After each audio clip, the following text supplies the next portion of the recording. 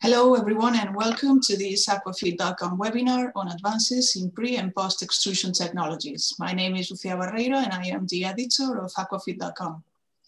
Aquaculture is the fastest growing animal production sector and feed is its largest operational expense. Aquafeed production has special requirements in manufacturing technology due to the unique physiology of aquatic animals.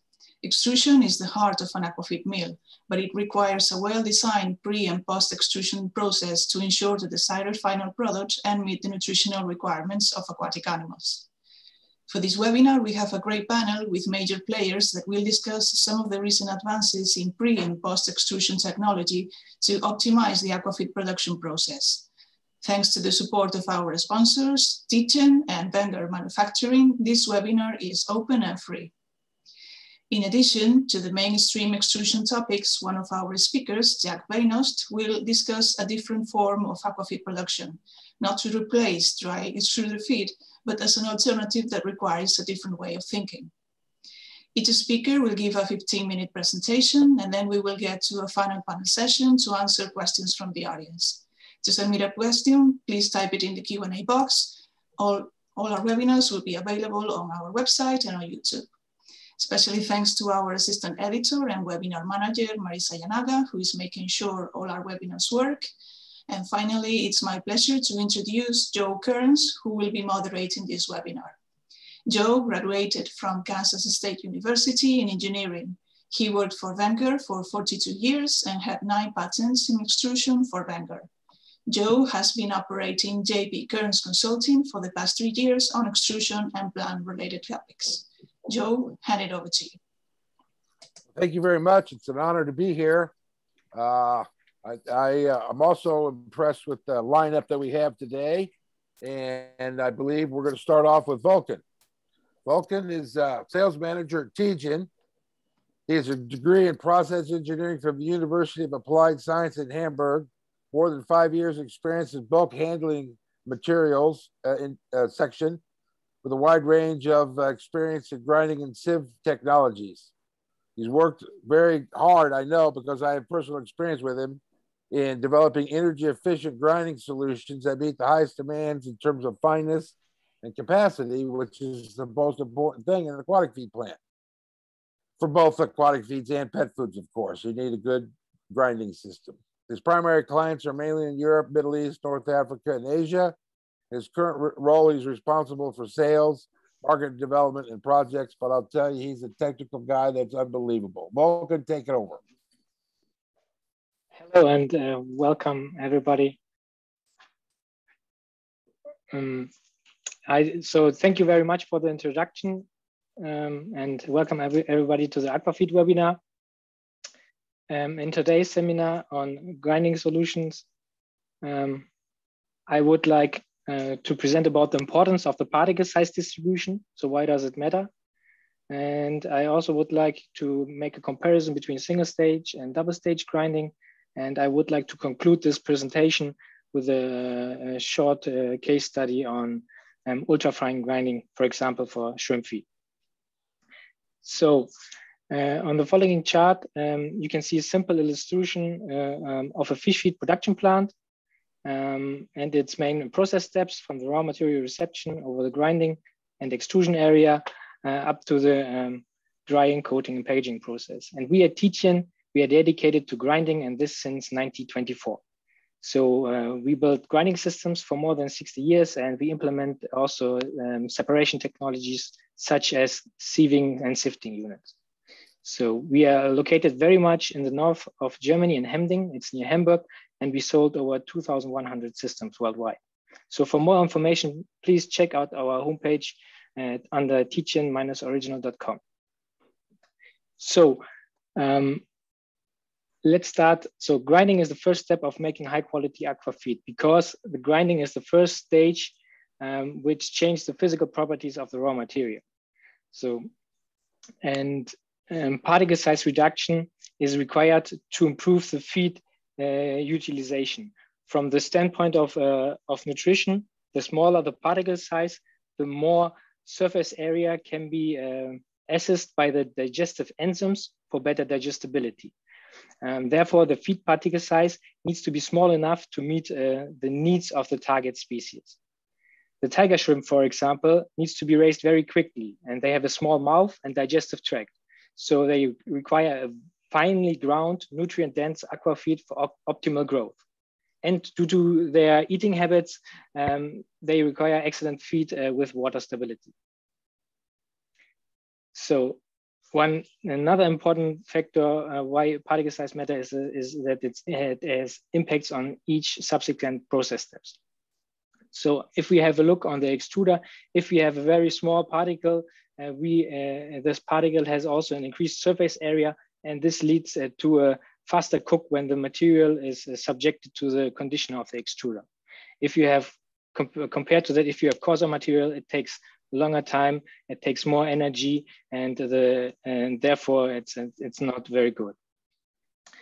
Then if you have smaller particles and a very narrow particle size distribution, this has also this makes the extrusion process more predictable and unfluctuating in operation, and leads also to a feed with a very good water stability, and also increases the binding properties and reduces therefore the product breakage and fines. This is also an important factor for RAS systems, for recycling aquaculture system, as it reduces the load on filter systems and maintenance costs.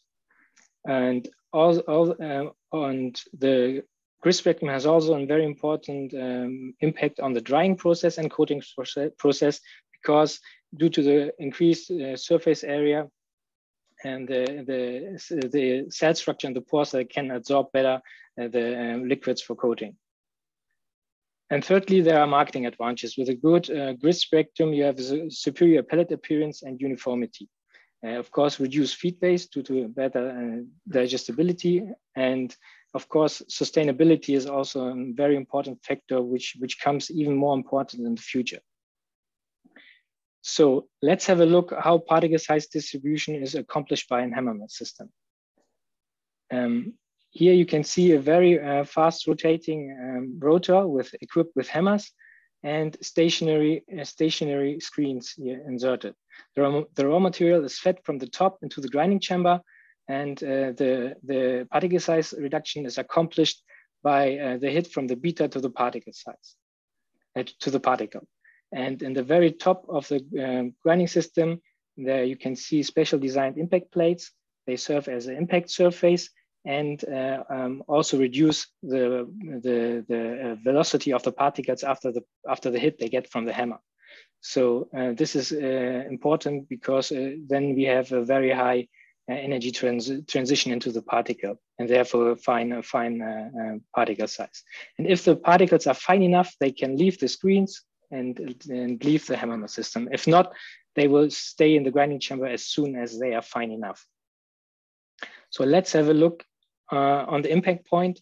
On the impact point, you can see when the hammer hit the particles, it creates very small particles, bigger particles, and very, very big particles. And this is why we are not talking about uniform particles. We are talking always about a particle size distribution. So here on this chart, you can see on the horizontal axis, the fineness from very fine material up to coarse material. And on the vertical axis, the amount of individual fractions. So this is the density curve. And on the example on the left, you can see a very narrow grid spectrum with a steep up and a steep down rise. This means the particles are very much concentrated here at the dotted line, the mean diameter. So this is an example for a good grid spectrum, but it serves just as an illustration. On the other side, on the right-hand side, you can see the particle size distribution, which has a very wide grid spectrum. So it means very higher amount of fines and also a higher amount of coarse particles. And the mean diameter is also a little bit shifted more to the right. So this is an example for a wide particle size distribution, and this is what we mainly don't want to achieve. Okay, so the characteristics of an optimum particle size reduction is also the grinding has an impact on the raw material, and it's important to have as less mechanical stress on the product as possible, so that the material is discharged as soon as possible, because then we have also a low temperature increase in the product, and we do not want to digest or to cook the product in the grinding chamber, because then afterwards in the extrusion you need to put water again into the system, and at the dryer you have to take it out again. So this is not desired. Yeah, and other positive effects on the process are higher throughputs, for example, through a narrow particle size distribution and small particles. You can achieve higher throughputs throughout the extruder. You have less wear, and you have energy savings not only in the extrusion system but in the other as well. So if we have a look on this chart, on the horizontal axis, we can see the fineness. Now here defined as D95 and D98. This means this is the top cut of the particle size distribution. And here in the red area, you can see the requirements for Aquafeed. So nowadays they are going more and more to the fine area. So when we are now talking about 180 for fine grinding, between 180 to 250 micron in aquatic feeds, the trend goes more and more to the fines area, even below 100 micron. And we at Tietjen, we can provide the entire range of grinding solution to provide the right equipment. So if we have a look at the coarser grind, I would say, so fine grinding for bigger feed, this is mainly achieved by hammer mills, typically, and it's also an option to compare hammer mills with the kind of separation technology such as sieves or sifters. And for some recipe composition, so nowadays the vegetable proteins become more and more important. And in order to protect the very thin screens inside the hammer mill, it's to be considerable to put a pre-crusher on top of the hammer mill, just to give the hard particles a pre-crack and let the hammer mill system and do the job for fine grinding. So a typical single stage grinding process can look like this. So a hammer mill with a feeding system, aspiration and dedusting system, and a mechanical discharge. It's also possible to perform double stage grinding. And this means two hammer mills equipped with different screen sizes in order to reach finer particle sizes. And for the reason, if there are a high content of hard particles, it's also considerable to put in a small precrusher on top of the hammer mill. So this is a single stage. It has not the same. It's not comparable to a standard double stage grinding, because this is a dedicated grinding system and this is just a precrusher. If we have a look on the particle size distribution for a single stage grinding, the particle size curve can look like this. If we compare it to a double stage grinding process under the assumption both have the same recipe composition, you can expect particle size distribution like this. And what happened if you compare both particle size distributions, the particle size distributions are shifted in the double stage grinding more into the area of fines. So the mean diameter is more shifted into the area of fines. We have a higher steep curve in the beginning and also a steep fall of the curve at the end. But for both particle size distribution, you have the same width. This means here you have also, in this finer grind, you have also coarser particles. With double stage grinding, you can, of course, decrease those amounts. So if you have now here the percentage, so you have less coarse particles compared to a standard single stage grinding, but the particles are still in the particle size distribution. If you now compare it to a single stage grinding, including precrusher, you can see that this curve is in between of both, but it's more lined to the single stage grinding. It's also compared to the first single grinding stage, it's also shifted more to the mean diameter shifted more in the area of fines. You have also a steep curve, but the amount of fines, if you compare it, is not as high as in double stage grinding. So if you look at this cockpit, we can just compare the advantages and disadvantages. So double stage grinding provides, as we have seen, a very narrow particle size distribution.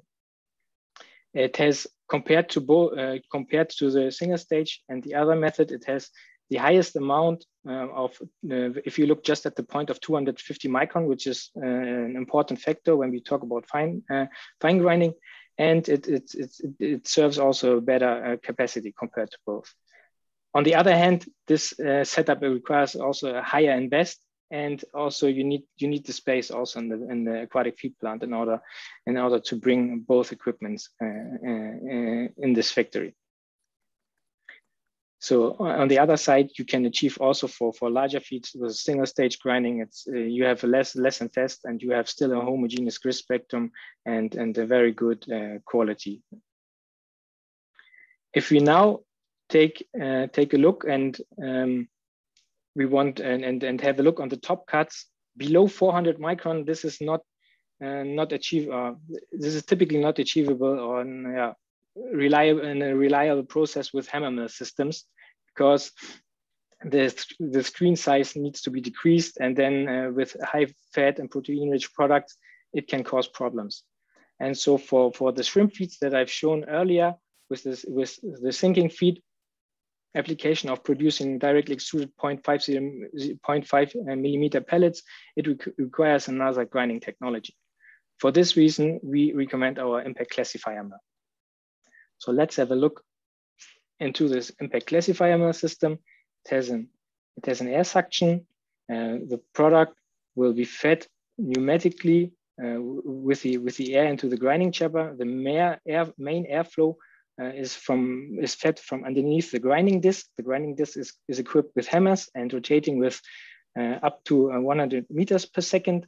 And if the particle size has the right size and is fine enough, it can pass the classifier on the top of this machine and leaves the particles together to the final product. And if we have a look on the particle size distribution for such kind of machine, we can see here is the fineness on the horizontal axis, and we can see two curves. This is the curve that I have shown before. That's a density curve. And here you have the sum curve. But if you look at this same curve, you can see it is a very narrow particle size distribution, and the top cut is very steep. So if we are talking about extruding 0.50 millimeter pellets, then the top cut is very important, because we don't want to have die blockages at the extruder. We want the highest availability at the extruder and no downtimes. So, and at the end, I want to present a short case study on this, on the application for shrimp feed. So the capacity for this case study was the target capacity 4 tons per hour. The target fineness was 95% smaller, 250 micron. And the raw material already contains an amount of 47%, which is equal to 2 tons, which is already fine, the amount of fines which is in the raw material. So typically, many aquafeed plants, you can see the setup that you have a hammer mill system in front of the fine grinding stage. And this is often, though, because there is already a hammer mill system in the plant that can be used as a pre-grinder for the fine grinding technology. Mainly, the fine grinding technologies need a pre-grind. So what happens here is the raw material with 47% were processed by the hammer mill system, and after the hammer mill system, the amount of smaller 250 micron was increased to 75%. This means the grinding process is up to 28%, and the effective capacity of the hammer mill system is 1 ton. So we have 2 tons already in the raw material, and the hammer mill increased it by 3 tons. So, and then the product is fed to this grinding technology, and this technology just increases the amount from 75% up to 95%, which means 20% grinding progress, which is equal now to approximate 1 ton. And if you compare it to our solution, which has the advantage that it can process the raw material in a single stage, we have a grinding process of nearly 50% and an effective capacity of 2 tons per hour. The single stage grinding has also the advantage that it can work as a dedicated grinding line. But the main advantage of the single stage grinding with the TICM system is that the specific energy consumption per ton of this setup here in double stage grinding is 25 to 30% higher compared to the TICM system. So in terms of energy savings, in terms of sustainability, this is a very good solution.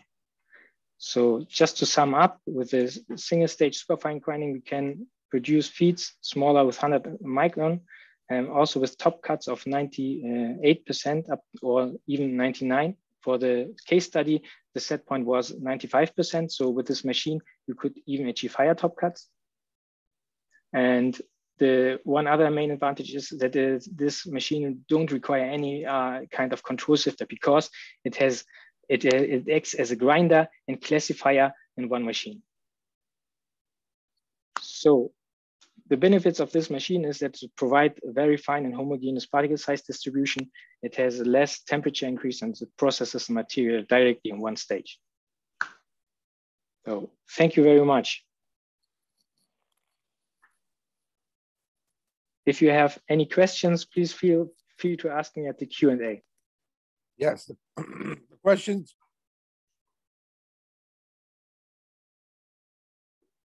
Sorry, Joe, I can't hear you. Yeah, Joe, you are muted. Thank you very much. Sorry for that, Volkan. Most interesting.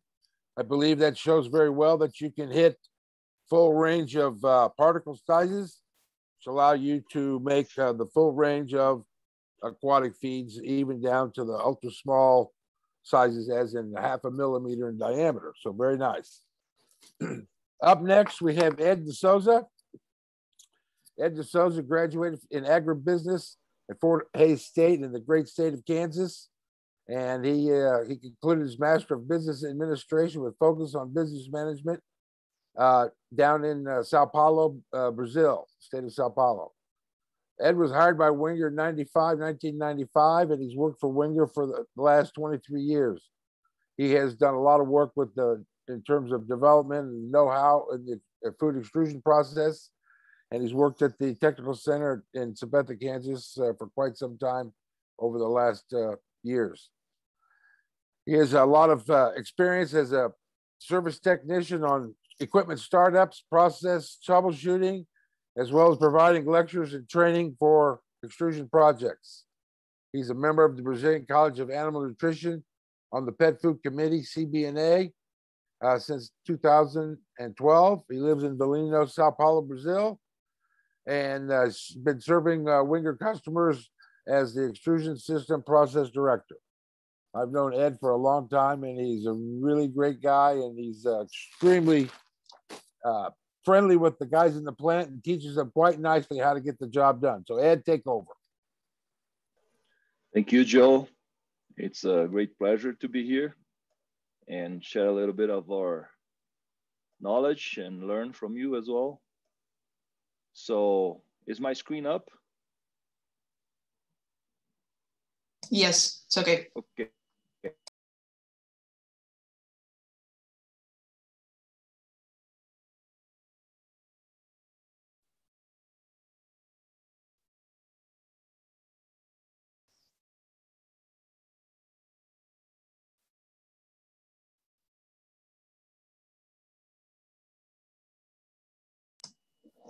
Ed, we cannot hear you.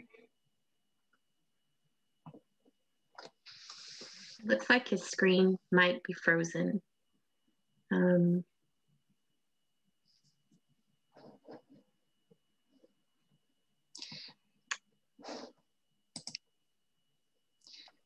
Maybe we can move on to the next speaker, Joe, and see if Ed solves his technical issues. Oh, Joe, you're muted. Yeah.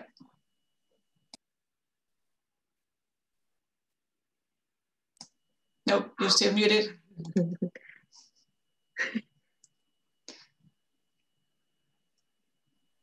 Okay, Can you hear me now? Yeah. Okay, it looks like Ed is having a bit of technical difficulties. So if it's agreeable with Peter Raeven, we'll move on to Peter and come back and pick up Ed here in the next session. Peter, are you ready? Yeah, I hope. Okay.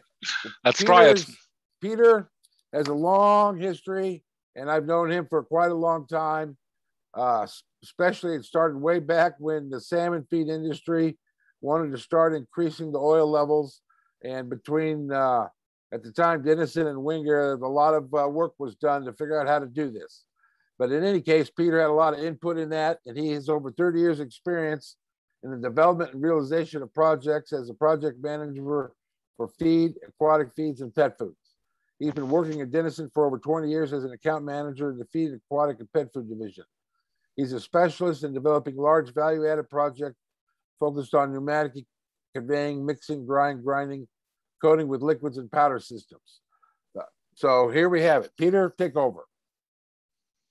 Okay. Thank you, Joe. Thanks for your nice words. Can you hear me? Yes. Great. What I want to share with you today is vacuum core coating. That is a step in the processing line. Joe, I can see you quite well, I have to say, but I would like to see my own screen.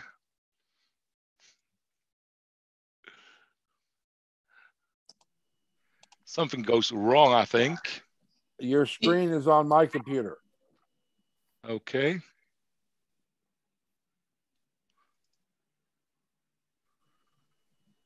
Okay, now we can see you, Peter. Okay. Can you see my screen? No, now your screen is not being shared. Okay, let me 1 second, please.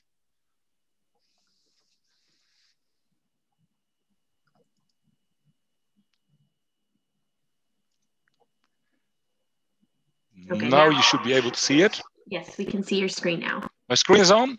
Yes. Okay. Okay, let's start. See your screen and we can hear you. So what I want to share with you today is, okay. So what I want to share with you today is the equipment that Dinnissen supplies for Aquafeed, and especially the vacuum core coating processes. Equipment for 25 years, so we have quite some experience in that. Just in short, my name is Peter Raeven, so I work for the company Dinnissen. We're located in the Netherlands. Dinnissen started something like, quite a long time ago with the production of equipment for milling, mixing, and conveying equipment. And today we are employing 220 people, and we're supplying our processes worldwide. I said before, today I want to share with you the equipment that we supply as almost the last step in the production for Aquafeed. And what you see on the screen is our vacuum coaters. It's at Dinnissen we call it a Pegasus mixer with the capability of the creation of vacuum. So the kibbles are coated under a vacuum atmosphere. What is vacuum coating? And vacuum coating is the addition of a liquid or a mixture of liquids, or it can even be an emulsion of a liquid with fine powders. And this is added to an extruded or a pellet under vacuum conditions. And that is special, of course, with a vacuum coater, these vacuum conditions that allows you to add more to the kibble. The question is, why would you use a vacuum coater? And probably the first answer will be to infuse higher liquid levels. When you want to infuse a lot of oil in your pellet, you will really want to have the liquid penetrate the kibble with the standard equipment that is on the market, somewhere you're at the end. It's not possible anymore to add higher levels of liquid. Well, at Dinnissen we have some test equipment, and I'll show you that later in the clip. And then we can check what is really possible. How much can you really infuse? Well, if you want to infuse higher levels of liquid, then probably vacuum coating is a solution. That's not all. Also, of course, the improving of your energy content. You want to add more energy, improve palatability. You want to add and protect expensive ingredients. It's like drugs, vitamins, colorants, just name it. Further flexible production line control. It's not just vacuum coating that in the end decides the quality of your pallet or your extruded. It's the complete line that in the end gives you best pallet quality. And then we're talking about, as said before, it's grinding, mixing, the preconditioning, extrusion, drying, and as a last step, probably vacuum coating. The complete line is what gives you, in the end, a good product. Well, next steps, flexible batch control. It's a batch system that we supply. And in the end, what we're doing is we're trying to capsule, coat, extruded pellets.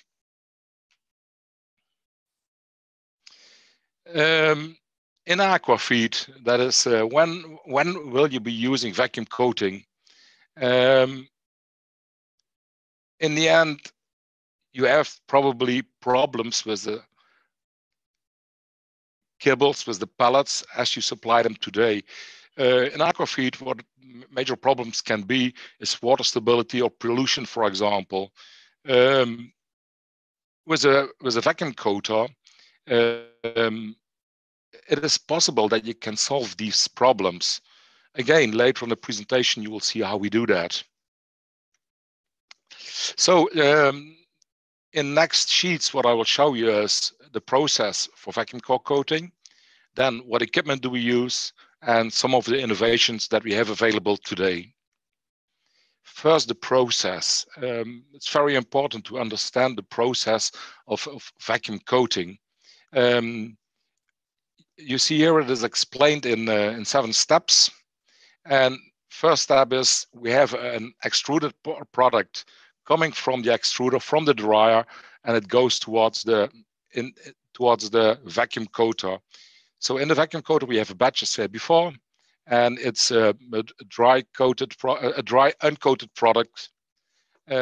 So what we do then is with a vacuum pump, what we try to do is we try to take the air out of the pores of the extruded.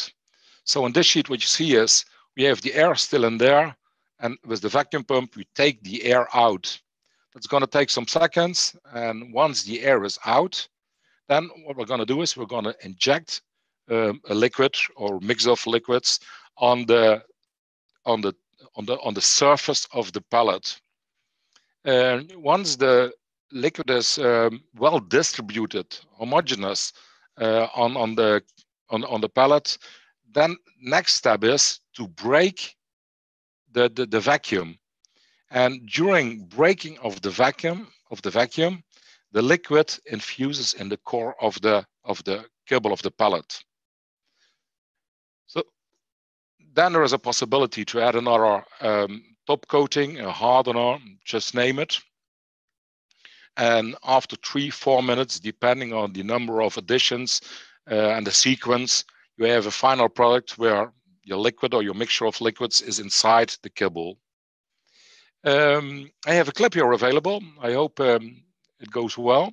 And this is to show you what really happens when the vacuum breaks. Oh.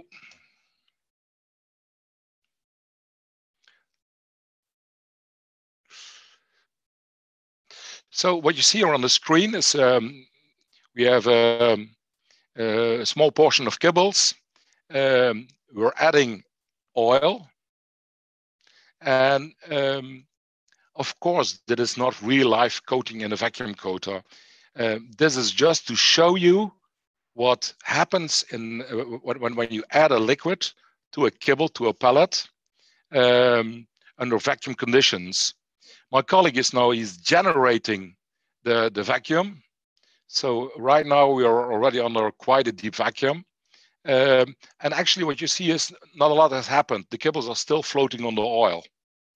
So at this moment, we are in the phase where we have a deep vacuum. What my colleague is gonna do next is he's gonna break the vacuum. You can see that on the gauge, the vacuum is breaking. So air is now entering the system. And what you can now already see is that the kibbles are sinking. And when kibbles are sinking, that means they are much heavier. So this is more or less the proof that a kibble is heavier than oil. Most of the kibbles, what you see here, is they're heavier than oil. So the specific density has increased tremendously. And this is more or less what vacuum coating does. So by absorbing the oil that you have added, the kibble gets heavier.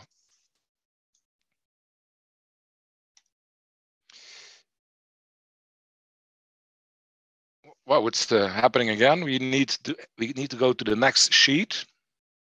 Yeah, when we're going to salmon feed, you want to add a lot of oil, but not as much as in the previous clip. I will run this clip now again, and here what we're doing is we're adding 40% of an oil to a kibble, and immediately you see that it's not as much anymore as it was before, where we were at really soaking the kibble in the oil. So this is more of a real life recipe where we're adding the approximately 40% of an oil to a kibble. My colleague is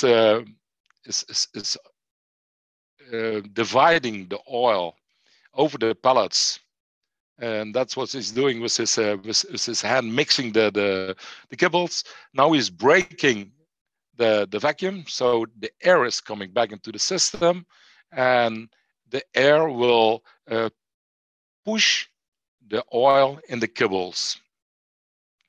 It's the sequence is a little slower right now, so the air is pushing the oil slowly in the kibbles.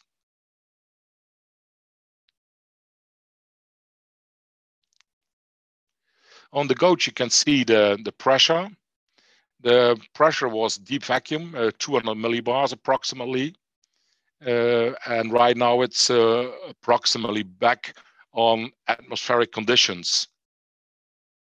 In this phase of breaking the vacuum, the oil penetrates in the kibbles. And that is what you can see now in detail.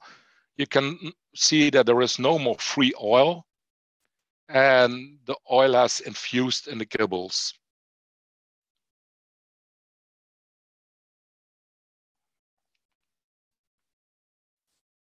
Okay, that was a test. Now real life. This is a clip of seen through the inspection doors of our vacuum coater. It's not under vacuum, obviously. It's not possible because of the open hatches. Here what you see is that the vacuum coater is filled with a batch of kibbles. That's going to take approximately 20 to 30 seconds. Kibbles are inside. And typically, normally what you're doing is you're generating the vacuum. Well, we don't have a vacuum right now, but what I want to show you here is the injection of a liquid on the kibbles. So what you see here is the oil being sprayed through nozzles on the kibbles.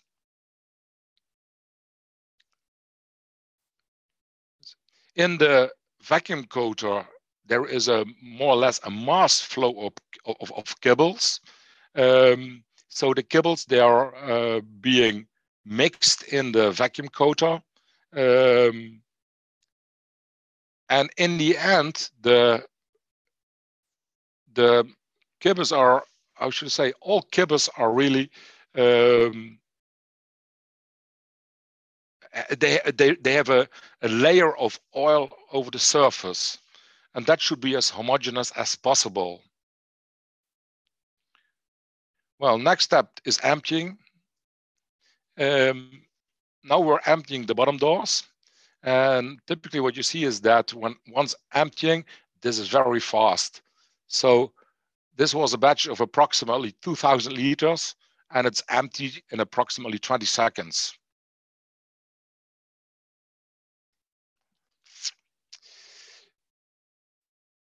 The vacuum process. I cannot give you a clip of the vacuum process, but what happens during the vacuum process is that we have the vacuum coater. Let me see if I can get a laser pointer. We have the vacuum coater over here. This is the vacuum coater, and we have a vacuum pump or a vacuum pump set, 1 or 2 pumps. And with this vacuum pump, we generate this this vacuum in the vacuum coater. It's going to take approximately 40 seconds, 45 seconds to create this this vacuum. We have been talking about deep vacuum. Typically, what we see is that atmospheric conditions, what we live in, is approximately 1 bar. Deepest vacuum possible is 0 bars, absolute vacuum. In Aquafeed, typically what you do is you go to a vacuum that is as deep as approximately 0.2 bars. Sometimes we go even deeper. For some applications, the vacuum that is generated is less. Depends on how much oil you want to have infused in your kibble.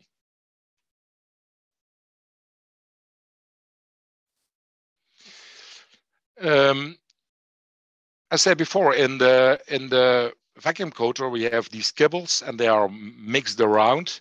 But what you cannot really see on previous clips is what really happens in this vacuum coater, how well the product is mixed. And this should be a clip. Let me check if I can get rid of the laser pointer. Yep. Okay. What you see here is you're mixing flakes with pellets to have nice colors and how fast this unit mixes. And what you're seeing here is that actually within 8 to 10 seconds, it's mixed very well. And this is something that is absolutely necessary to have a good rigidity. The kibbles really have to spread well through the mixer to have one spraying liquid on the kibbles to have a good homogeneous surface of oil on all kibbles. Okay, I'm trying to speed up a little to keep my time.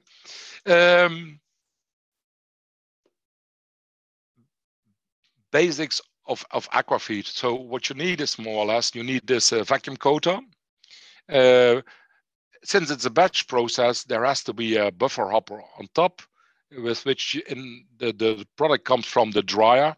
Typically, this is a continuous process. So from the dryer, you have an infeed in the buffer hopper.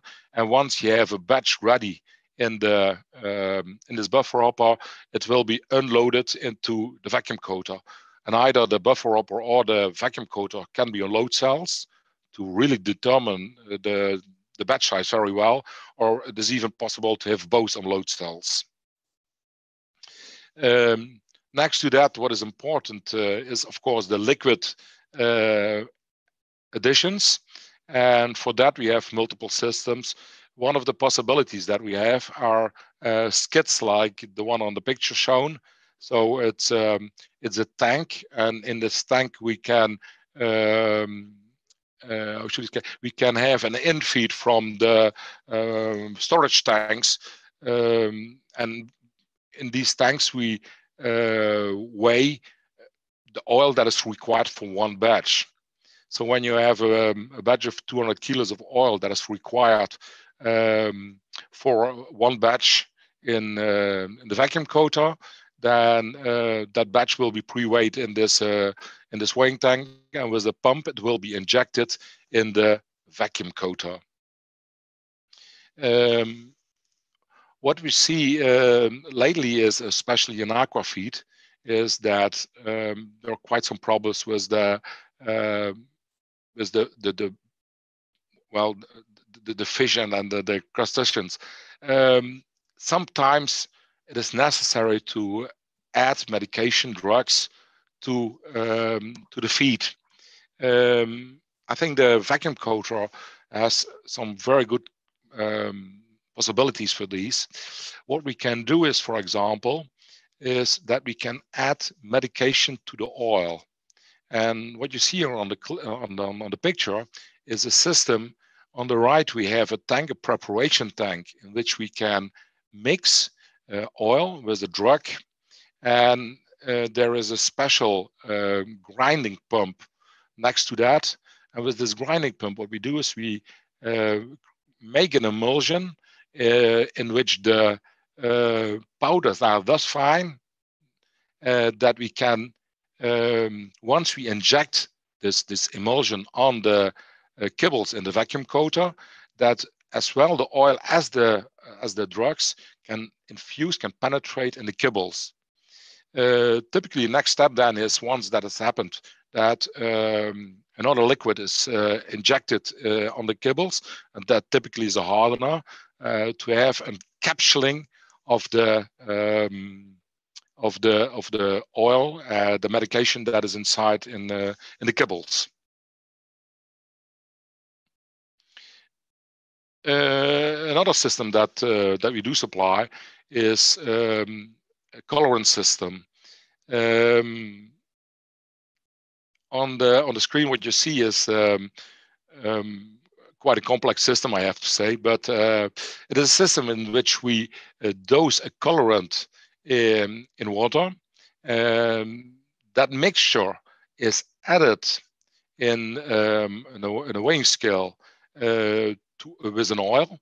Then the oil and the water and the powders, they are mixed together, and this emulsion is again injected in the vacuum coater on the kibbles, and this way we can add a colorant, a powder colorant, to the kibbles.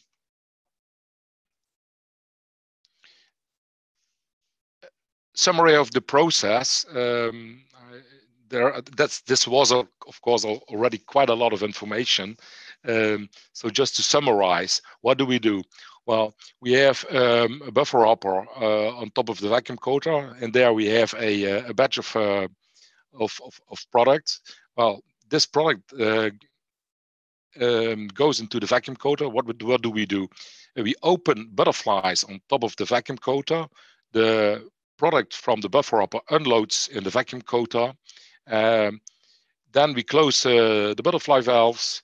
We create the vacuum, and once the vacuum is created, only then we start mixing. Once we start mixing, we do inject the liquids, probably a second liquid, and once the liquids are on the kibble, then we release the vacuum, depending on how much oil that you want to add, but also on the absorption capabilities of the kibble. This can take typically between 30 and 90 seconds. Then there is a possibility to top coat the pellets after this breaking of the vacuum, so that will be under atmospheric conditions. Once that is done, the process is ready and we can unload the coated product. Simultaneously, the liquid is prepared, so all steps are done in the liquid system, from which you have seen a picture before in previous sheets. Well, then to the equipment, we have batch sizes available. Smallest one is 10 liters. Biggest one is 3,000 liters. Tonnage per hour depends a little bit on product, of course, but we can achieve something like 25 tons per hour in the vacuum coater. We have the standard versions with in mild steel, but on the other hand, we also have high-end versions, stainless steel 316 with CIP cleaning possibilities. Small units are available. This is a pilot unit. And from what you see on the clip, with this unit, we can inject liquids, we can inject powders on the kibbles in the vacuum coater. This is the vacuum pump set. We have seen it before, but it's not just a vacuum pump that is required. When you vacuum a vacuum coater, there is always moist air and even fatty air in the vacuum coater. So it is always necessary to have a filter unit between the vacuum coater and the vacuum pumps. Oil system, well, you have seen it before. A lot of oil systems can be supplied. We have weighing hoppers on skids. We have just dosing pumps with mass flow metering, or for example, what you see on the screen, a cabinet with huge tanks. These are 400 liters to inject from this cabinet with the pump that is on the screen. 400 liters in one batch in a vacuum coater. Not only oil with very large quantities of can be added to the kibbles. It is also possible to add, of course, lower percentages, lower quantities of oil, or even to add vitamins, enzymes, just name it. Also, therefore, we have systems available, and that is also possible in this Pegasus double shaft vacuum coater. Powder systems, I said before, powders to be mixed in the oil or even on a kibble and then coated afterwards with a hardener. For liquid injection, very important to have a good liquid injection. The oils must be injected in the system in a good way to have a homogeneous layer of oil on the kibbles.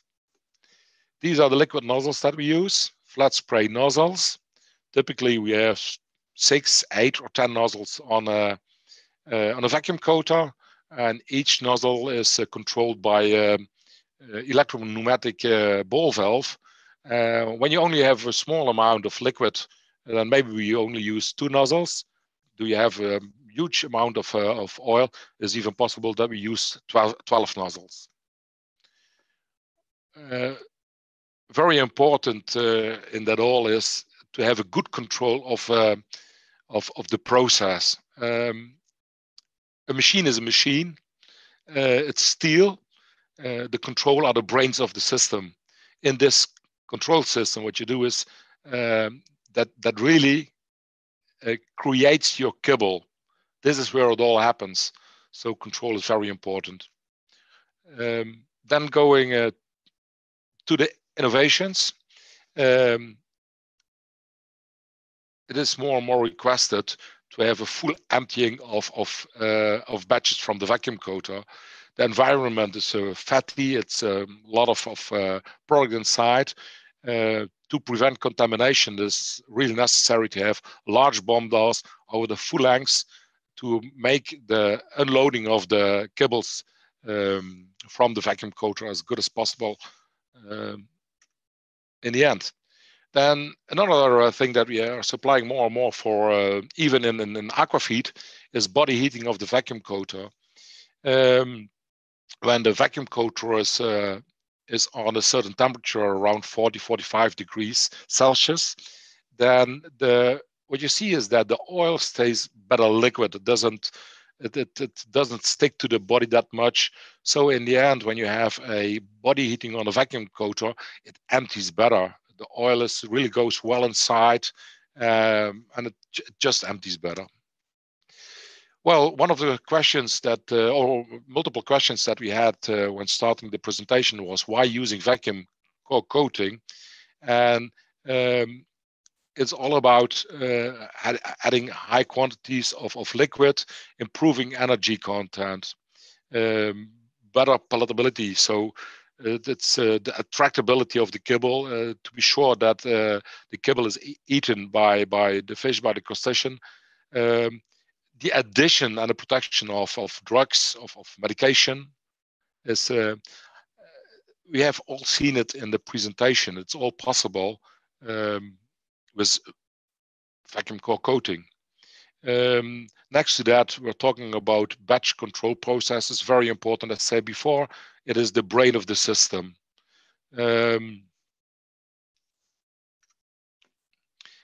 Well, some key figures. Why use a double shaft paddle mixer without vacuum? Well, it's efficient, high speed, low energy, no breakage, low shear. Why using vacuum?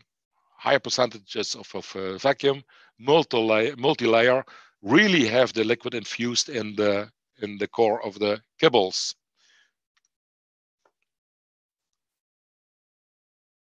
Thank you for your attention. Up to you. Okay, Peter, thank you very much. That was most informative. I think that people now have a better idea of what's required to do vacuum coating of a aquatic pellet. Okay, we had previously had Ed on, and we went through his bio, so I don't know if we need to do that again, but Ed, are you ready to take over? Yes, sir, thank you. Okay, go ahead. Okay. Can you see my screen? Yes, we can see that. Okay, thank you. All right, as we were speaking, the preconditioner is a part of the extrusion system. So we see a picture of the extruder here, and we will have the preconditioner sitting on top of the extruder barrel. So as you can see here, right at this point. And here's the picture of advanced preconditioner we're gonna talk about. And let's review our agenda for today. We're gonna speak about the importance of preconditioning. We're gonna speak about the advances on preconditioning design, the process tools for preconditioning, which is very important, and the conclusion. So when we talk about extruder aquatic feeds, as Peter mentioned, mixing, how important mixing is and how important is control. If you want to make a quality feed, you must have control of the process. So the extruder provides the mechanical energy and thermal energy for mixing, kneading, melting, and cooking to create a plasticized product which can be very durable and water stable. And we also want to control the density and buoyancy of the feeds. If you want to make it floating, if you want to make it suspended like a neutral buoyancy, or you want to make it slow sinking or fast sinking. And that's how the precondition comes in hand when we talk about controlling the process and making a high quality feed. So we look at the extrusion system here as a cutoff. You can see the live bin here, where you're gonna add the feed, the dry feed, to the preconditioner, which is right here. And this is where we're going to mix. This is where we're going to provide the mixing of water, most of the steam, which is absolutely necessary to cook the starch portion and some of the functional protein that you may have on your formulas. And then to feed this product down to the extruder barrel, which is not a very good mixer. So we want to maximize the preconditioner. So talking about preconditioning design, Wenger goes way back on the first unit that might, in 1948, that might look like a vertical system like this. And then we came up with a double shaft in 1968, dual diameter cylinder, which is a huge improvement to the industry. This preconditioner has fitted so many extruders around the world. And it's funny, it's interesting that it's all spread in about 20 years. And then we came up with the high intensity, or engineers came up with the high intensity preconditioner, which we call HIP in 2008. And short after that, we came up with the HSC, which is the high shear conditioner. And we're going to speak about those two late designs. So when we talk about preconditioner, we want to allow the particles to be mixed, hydrated, and heated, which we cannot do in the barrel as efficient. So we have a cutoff. If we're doing any feeds that's below 17% total moisture, we probably don't need a preconditioner. But we're going above this, and this is true for aquatic feeds. We're gonna process in around 28% moisture, and sometimes even higher if we're talking about shrimp. And if we're talking about microfeeds, we wanted to have a very good moistened particle at the extrusion process. And this is needed to be happening at the preconditioning stage. And you want also uniform hydration, low CV, coefficient of variation at this stage. You want mixing and partially cooked raw materials prior to the extrusion, so you can make everything efficient. And if you remember, when we're dealing with the transformation in our formulas, we're dealing with starch. Starch will provide the binding if we're talking about sinking, and it's going to provide the expansion if we're talking about floating feeds. So we're talking about 20% starch in floating feeds and about 10% minimum in sinking feeds. So to cook starch, we need energy. We need moisture, we need heat, and we need time. And this is mostly going to happen in the preconditioning stage. If we look at the energy on the system here, we can see that the preconditioner corresponds to 46% of the energy. The thermal energy is coming from steam right here. And we can add the preconditioner, the water, the energy of the water, and the mechanical energy of the preconditioner. And that accounts for more than 54% of the energy in the system. So this is how this component is important. This process is important for the extrusion system. And if we look at controls here, you can see that we have all of this water and all of this steam going into the preconditioning stage. So it's very important that we have a very good system that provides that mixing, that hydration, that heating.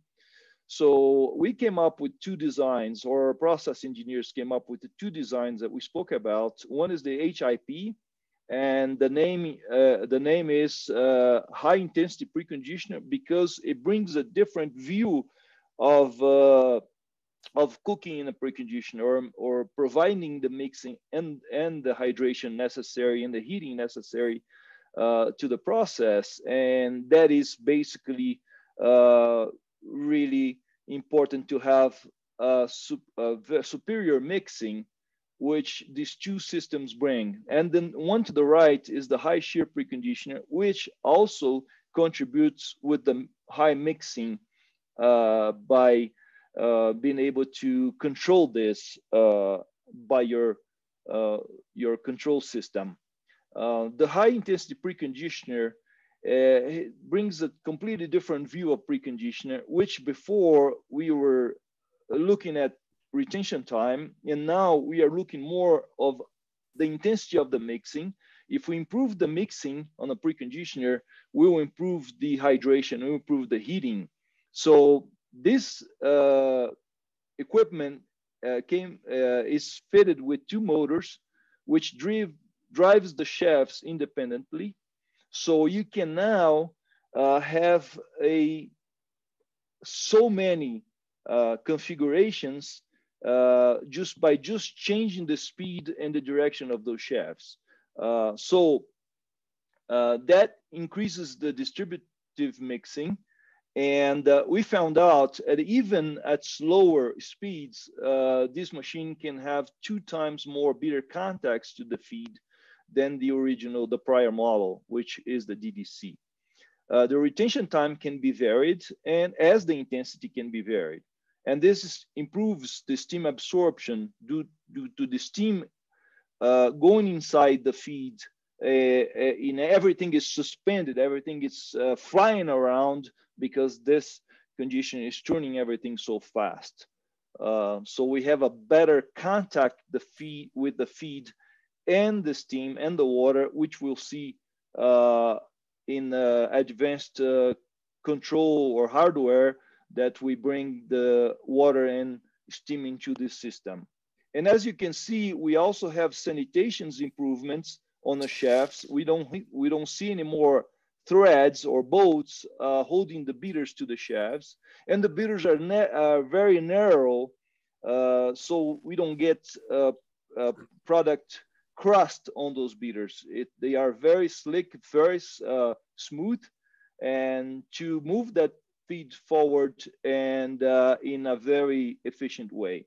You can see that as we speed up the intensity on this preconditioner, the green line is the 100% mix intensity, which is the highest mix intensity, which the shafts are turning very fast. The system allows this to happen, and we can get more retention time, more mixing, more cooking at different rates.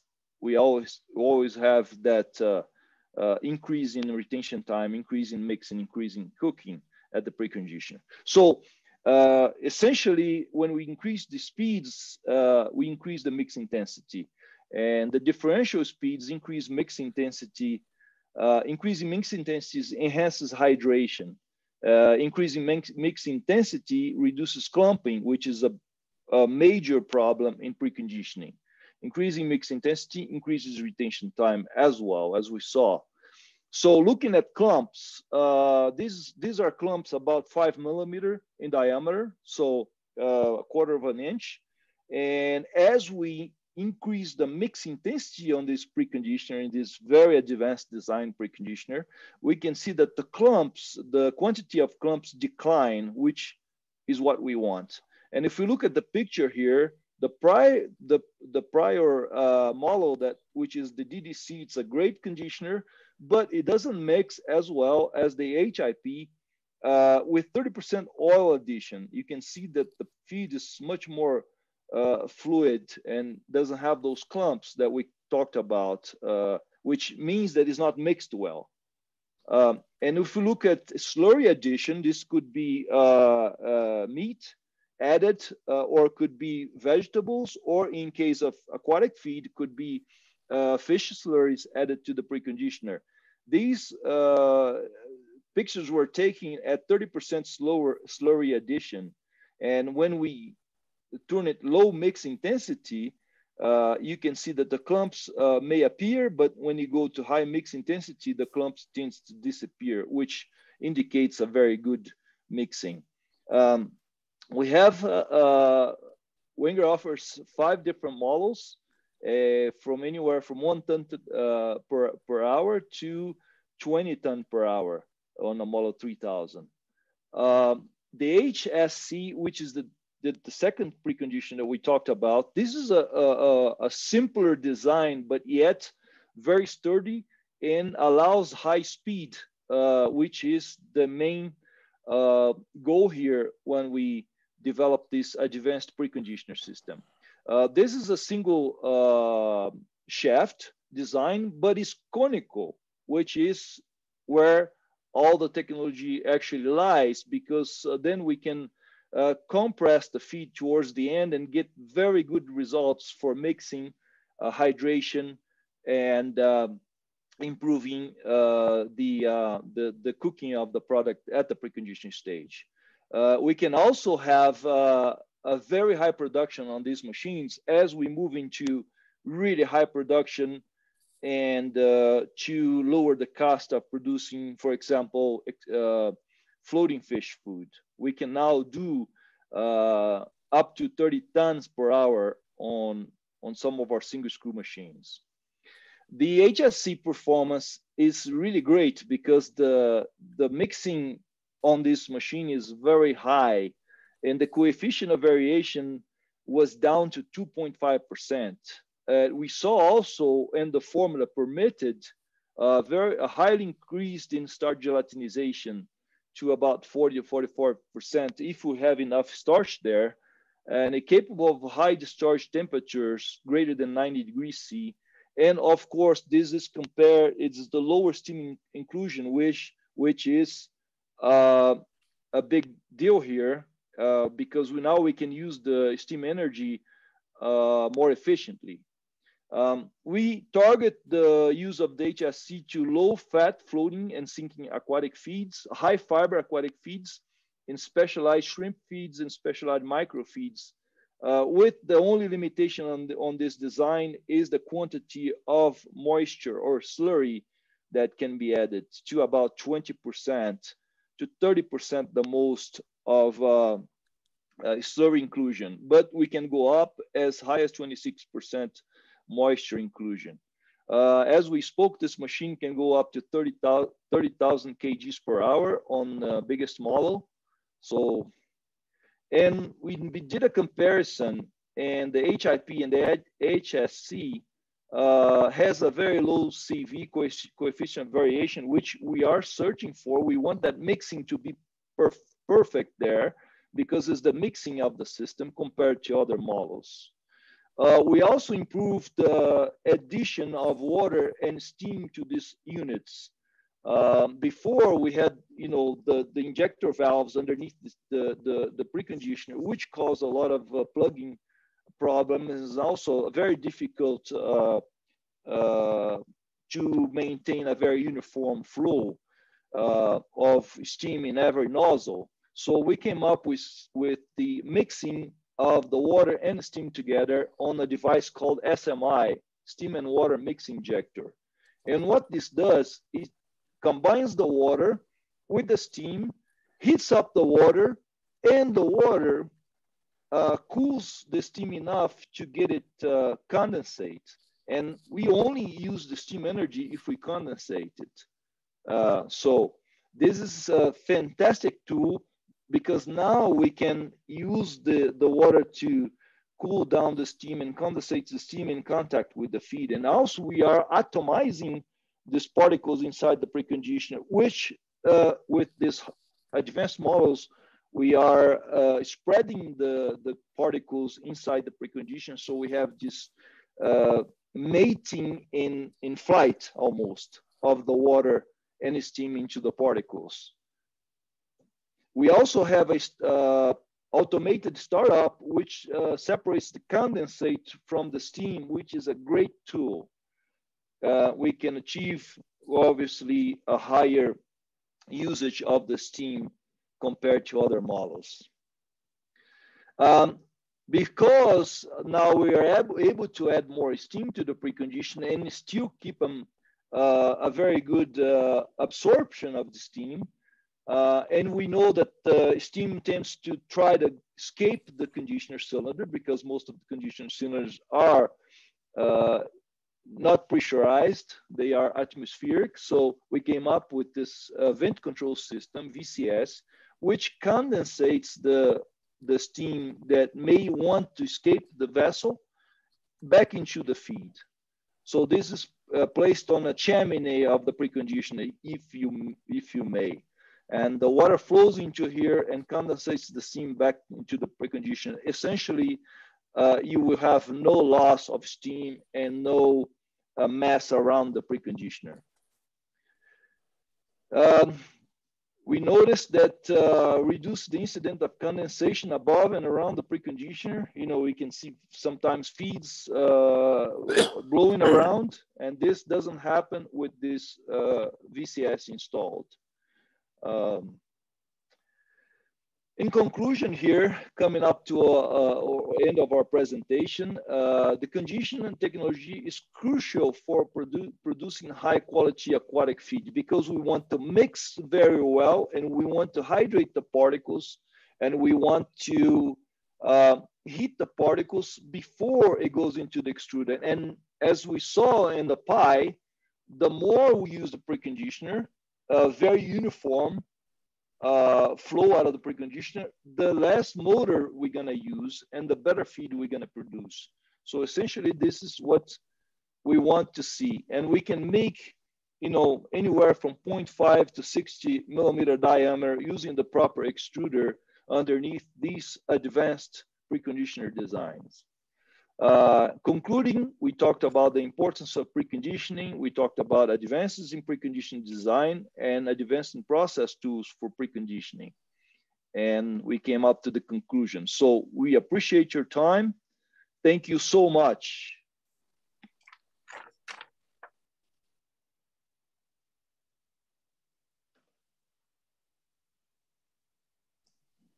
Joe, you are muted. Okay, Ed, thank you very much. I agree that preconditioning is a tremendously important process in the extrusion step. Okay, up next, we have a very interesting topic coming up by Jacques Wijnoogst.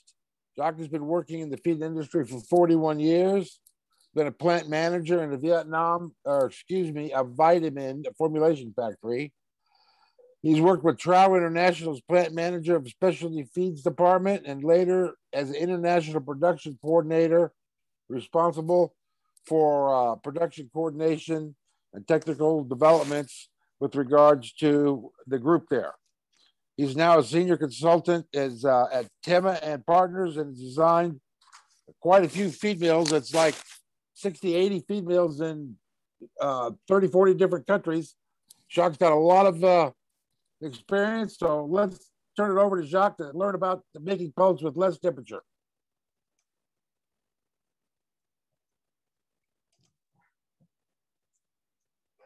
What is happening now? Do you hear me? Yes, we can hear you.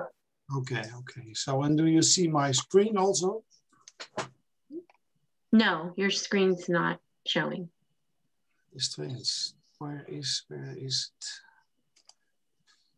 Share screen, put it in again. It doesn't work, I think. Or I do something wrong. Share screen. Screen. Share. It's working now. It's working. Not yet there.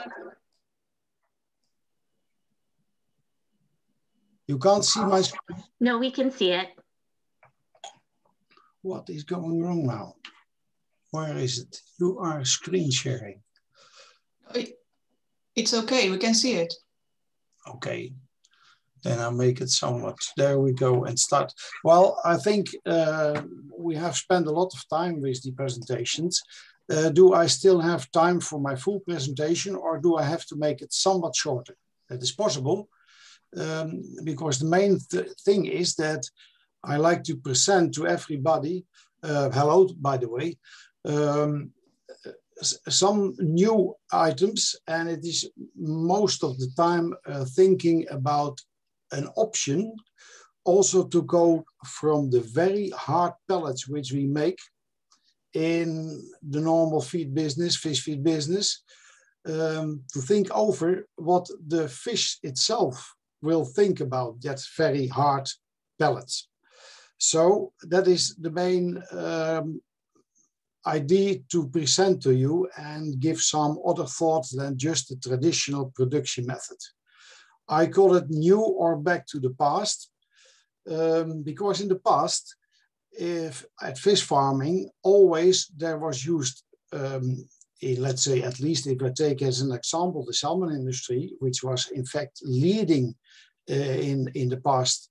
And it was the real startup in Europe from for the aquaculture. So I take the salmon feed as an example.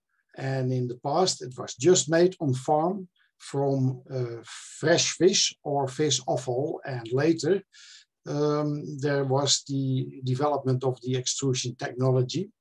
Mainly the company Skretting was the biggest one in the beginning. And I consider Skretting as the real leading company, even until today, in the aquaculture business. Well, if we don't, as long as we don't talk about countries like China, because China is in fact the largest fish feed producer in the world. But we are talking a little bit more about Europe and the States and South America, etc., etc. Anyway, let me go fast through the presentation, unless you say, Joe, you have all time, because then I go step by step as it originally intended. What shall I do? Is there sufficient time to go on, or do I have to shorten? Well, let's just continue, Jacques. We'll see how it goes. I think this is most interesting, so I don't want to skip it. Yeah, go on, Jack. Okay, then I just start like I have the intention. Now we have to go here.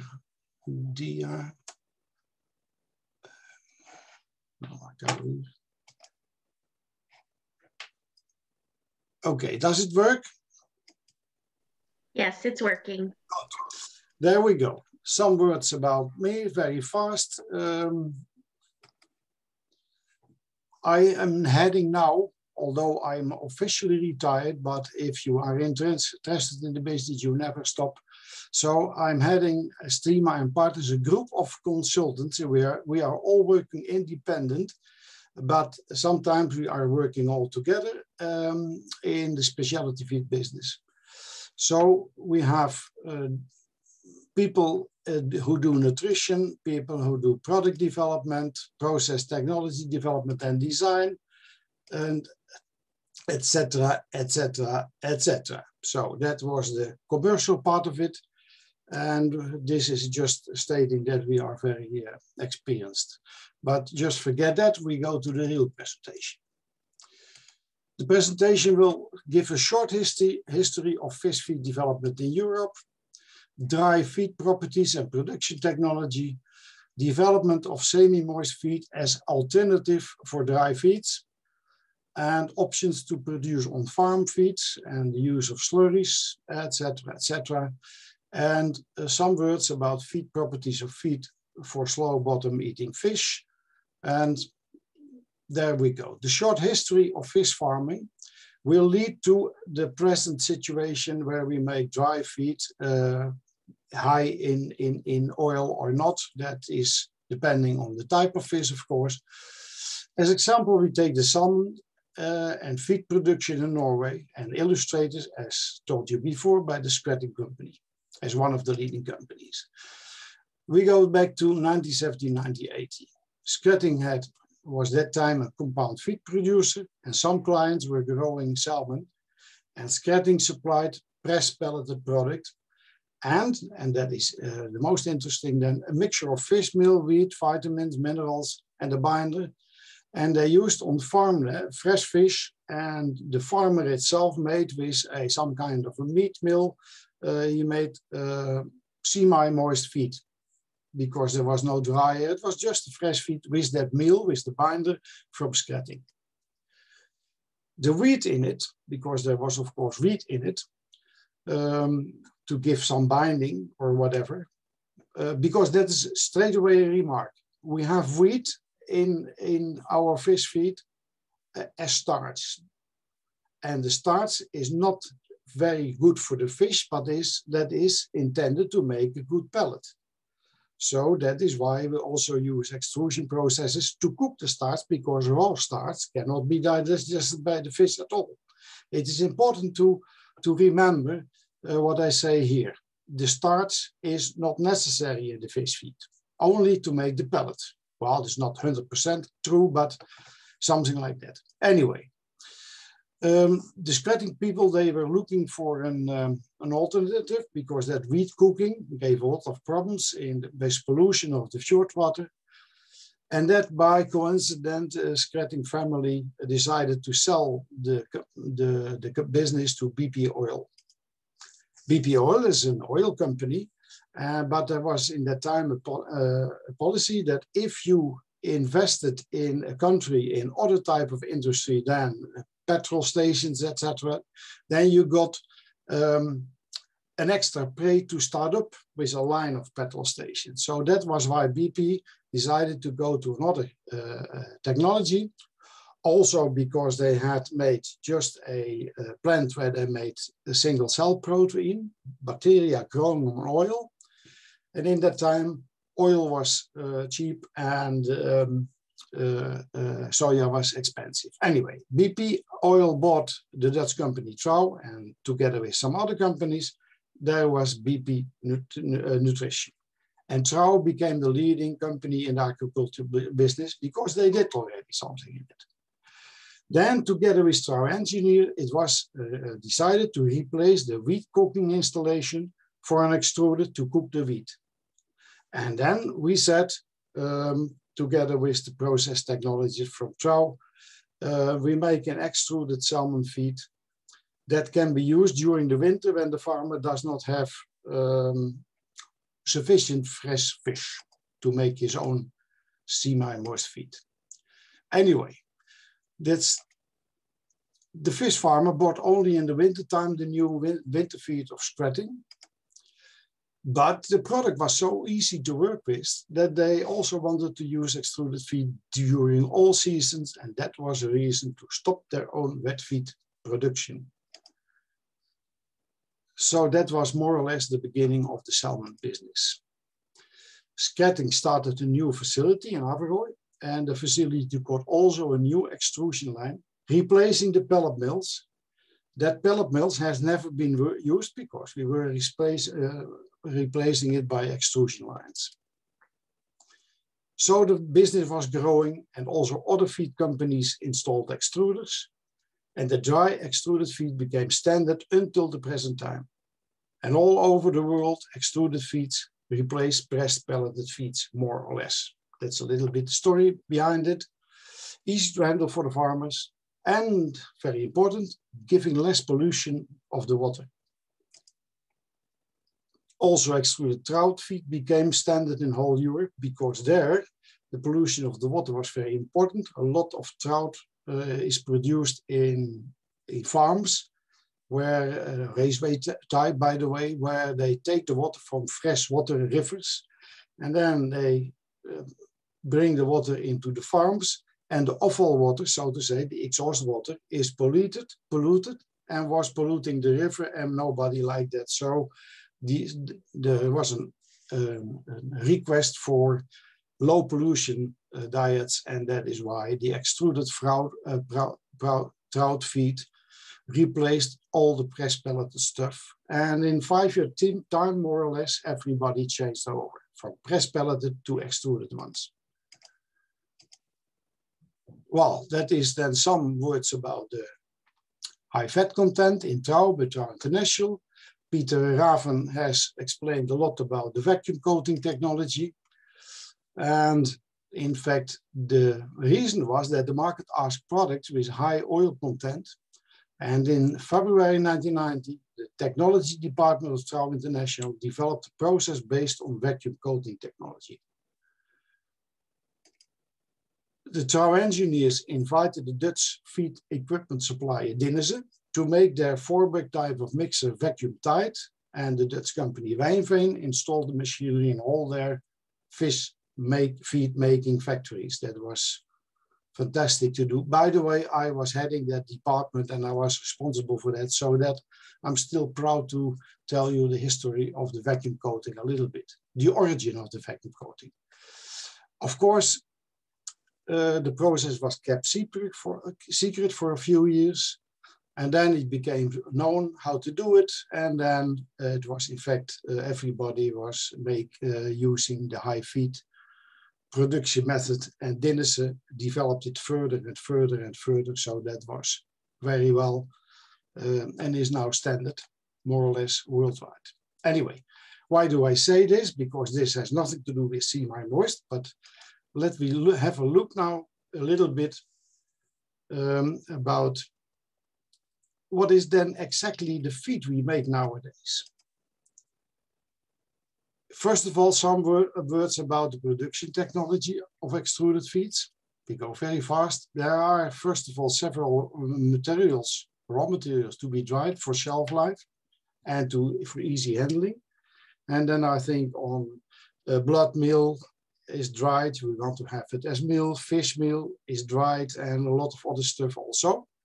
So that is costing energy. Why doesn't he go on? Yeah, there we go. And there goes odor out and water loaded air out. That is, let's say, the raw material drying business. Then we go to the fish farm, fish feed company. The feed mill is adding water in the extrusion process. So it was first dried out and now put in again. Because the moisture content of the meal, and you have just had the presentation of Wenger, how important the preconditioning is. But there is steam and water again necessary, and that is again energy. And then we have to dry the product back. So we have put in the water and we dry it again to give it shelf life. And that is costing energy again. And then we get again odor and water loaded air out. The product has to be cooled with air, and also there odor and water loaded air is going out, and that needs, because it smells very bad, odor abatement installation. Anyway, what we see is the production of a product with a rather high carbon footprint. Anyway, but what about the very dry feed performance in the feed? What does this fish say from that? Just a question. Has a fish been evaluated during long time to eat the very dry products we make nowadays? Feed containing only a few % of water. If you have high oil in it, then it's maybe 2 or 3% is the water content in the water. Wild fish is not eating dry, hard feed pellets, but is living from prey that contains a lot of water. The fish is living in salt water and needs physiologic saline, which is the sodium chloride solution. The sodium is called physiologic saline. And that is, the sodium solution contains 9 milligrams of sodium chloride per liter. That is what we have everybody in plants, in organism, in our own body. We all have this physiologic saline solution, and that is necessary to grow cells, and the cells make meat, and that is why we get a larger fish, etc. It's very funny that the fish is living in the very salt sea, so to say, and if we want to eat it, we have to put salt on it because it's tasting bland without. That is due to this story of the saline situation. So the dry feed that is eaten needs physiological saline to get wet and fall apart in the stomach of the fish before it's transported to the intestines for digestion. And the fish needs to make this by drinking and getting out the salt by the kidneys, or it gets non-salt containing water by means of osmosis via the skin. That is costing time and energy. And that is why there is a conclusion. Maybe the dry feed should be better if it has a much higher water content. And please understand me well, I'm not against the extrusion technology which we use nowadays. The water in it is very important. We call feed with a higher water content, by the way, semi-moist. And the wet feed in the past made on farm was in fact very semi-moist. And if you talk with old people, they still say the fish was better growing on that in that situation than in nowadays. I don't believe that so much because that is always what old people say. In the past it was better. I also say that very often to my children, but in reality, the future is important and not what was in the past. So after some meetings with my Norwegian friend Freddy Johnson from Fish Feed IS, we decided to propose a semi-moist feed to test, and we tested that at an independent test facility. It worked very well, and we saw an increase in feed intake and approx 10 to 50% better growth compared to dry feed as controlled. And that is a tremendous improvement, but it was of course under test circumstances. So we went on, and every time we saw the same benefit of the semi-moist feed. I'm sorry that I'm not able to present you the figures about that, because that would make, first of all, this presentation far too long, but some of them are also confidential because we did a lot of trials for other companies who were interested in our ideas. Anyway, the feed was based on the absorption of a high amount of an emulsion from oil and fresh water, including an emulsifier agent and some other active ingredients. That was in fact what was done. We took a base product made by an extrusion process by one of the fish feed companies, but without the oil, because we wanted to put it in later together with water. And all tests we did with salmon until today came out very positive. So that's important, we thought. But there is a big but. Nevertheless, none of the important salmon farming companies are using the technology. And the main reason I'm going to be explained somewhat later.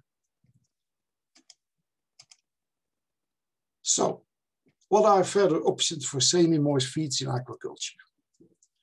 We developed semi-moist products for test with other fish species, and every time we got the same convincing better results.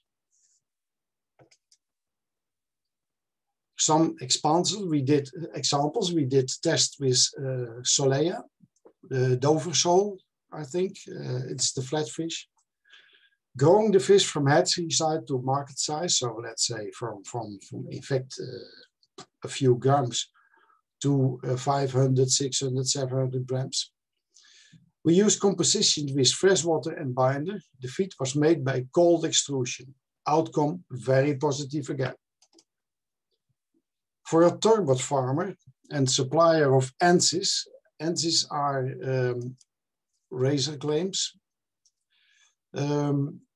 It's a marine bivalve mollusk.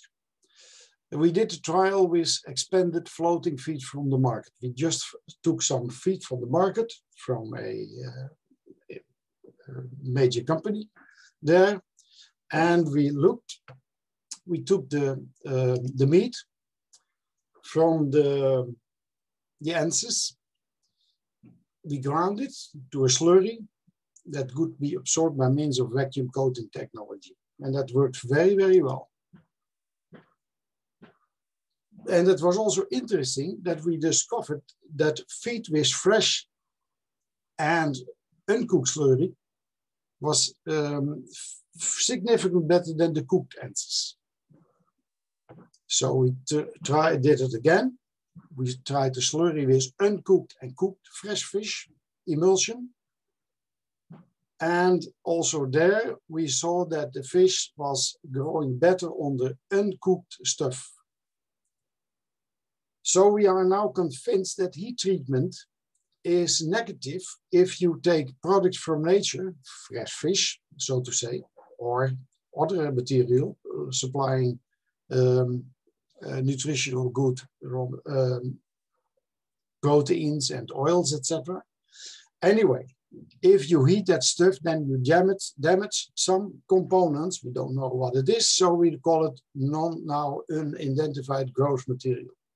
But there is a nice difference to see. For a shrimp feed producer, we did a trial with semi-moist feed containing a slurry of insect larvae. And also here we saw positive effects, not only because of the insect larvae, or because we compared the formula also with the traditional formula, one formula with insect and cooked and uncooked, and we saw the same effects again. And then there was a test with semi-moist feed for eel parent stock. And we also used a cold extrusion, no heating, and in combination with marumerizing technology.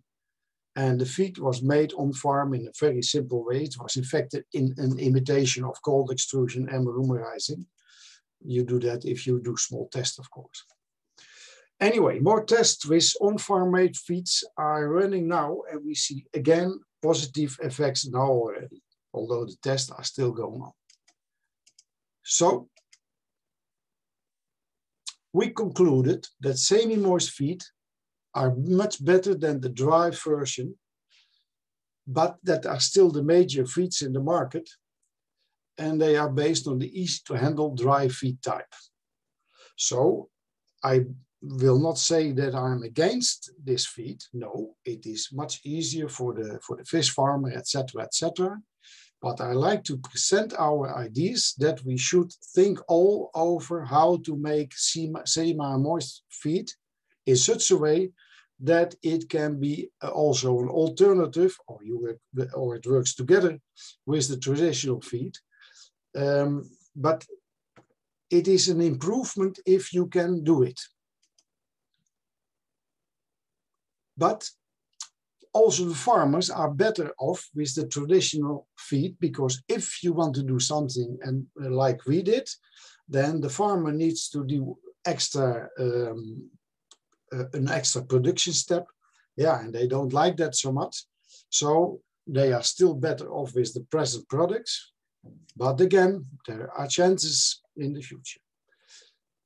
So maybe it's better to concentrate on the hatchery starter feed market, because there are more options possible. And the technology used here is more special, as we can see next.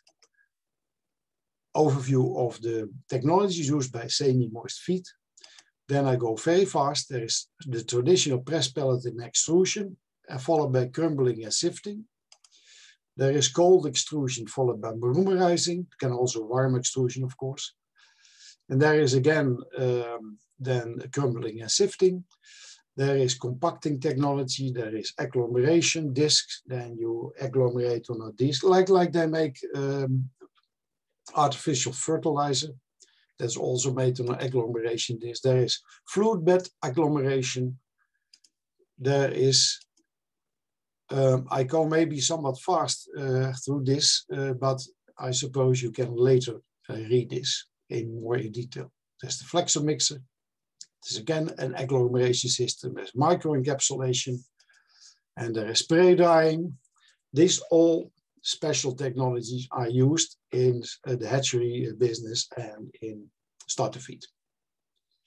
We decided to use as main technology for our experience next technology. It can be based also for grow-out feeds and made on farm just before feeding.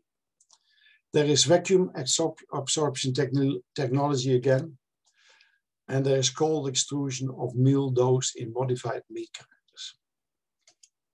Anyway, vacuum absorption technology needs, of course, as a basis, a dry pellet made on traditional extrusion technology. And it is then supplied, but without all ingredients like the oils, the coloring agent, vitamins, and every raw material which is damaged during the extrusion process. So it's a very simple starter product. And by the way, I like to remark there also, this product is made a pellet again, a porous pellet. It needs starch again. And as remarked earlier, starch is not the good raw material for the fish, but we need it to make a pellet. Okay, that's also here. But the product can be enriched with all kinds of slurries or emulsions, which contain active ingredients. After absorption of the emulsion, the water part in it is absorbed by the pellet matrix material, and that weakens to a soft and flexible structure. The result, an on-farm made semi-moist product. Well, let's try to do that. And then there is also the cold extrusion of meal doughs. You make a dough in a modified meat grinder or simple extruder as forming machine. It can also be made on, let's say, a very complex and very modern extruder, but you don't use then the precondition so much as necessary for the cooking of the starch in the formula. You just use some other binders, and especially you can say, I take for instance as an example, active wheat gluten, and you get the wheat gluten as binder in it, and that has at the same time a very high protein content. So that's better than starch. But nevertheless, with starch, it's still possible. All dry ingredients are mixed, and the slurry or emulsion is made from all liquid ingredients. Binding agents are mixed into the slurry, as well as anti-molding ingredients, such as organic acid, and you lower the pH to smaller than 4, and that gives it shelf life if you want to keep the product longer. The dry mix and emulsion the emulsion or slurry is mixed to a dough and then extruded as cold mix to sinking feed, and with some heating if we need floating feed. The extruder can be simple, and we construct this machine ourselves from a used meat grinder. That is nice to do all these trials, but it's not for an industrial situation, of course. On lab scale, you even can buy a pasta extruder, as you can make at home spaghetti or whatever. Such machine can also be used. You make a dough, put the dough on it, and then you have the feed, which you can get out. Anyway, some words about semi-moist feed options. If other than traditional technology is used to produce feeds, it is necessary to investigate the physical properties of the feed during use in the field.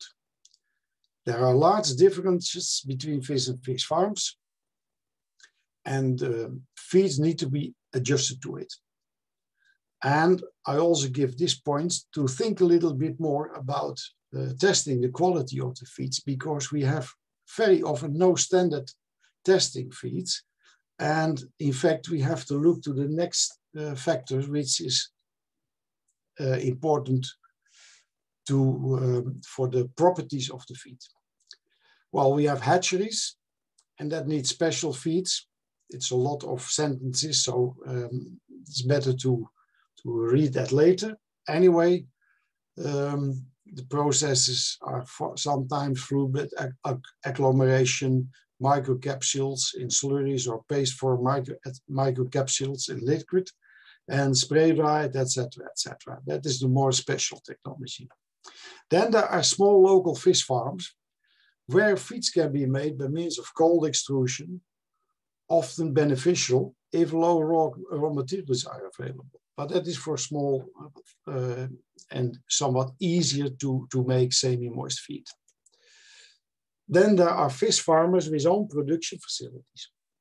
Also here, daily production of semi-moist feeds can be made, both by extruder for traditional extrusion. What you can do, you make the feed and you skip the drying phase. That means that the formulation must be in such a way that the wet feed, which is coming out, can be handled, or you just dry it a little bit, but you still can make. Why should you dry the feed if you have your own fish farm and you can daily make fresh feed and you just don't dry it? You save a lot of energy. That is possible. And 2 clients of us in Turkey are doing that. Then the future options is even possible for large fish farming business, and in particular those companies that have a filleting business. There are some people who has a fish farm and they have also the fish processing business. Daily they have a lot of byproducts from cutting the head and the skin and etc. You can make a very nice slurry out of that, and you absorb it by means of the vacuum absorption technology and, let's say, the extruded base product. That gives very nice options. Then some words about feed. Since hatchery feeds are often very special, we concentrate on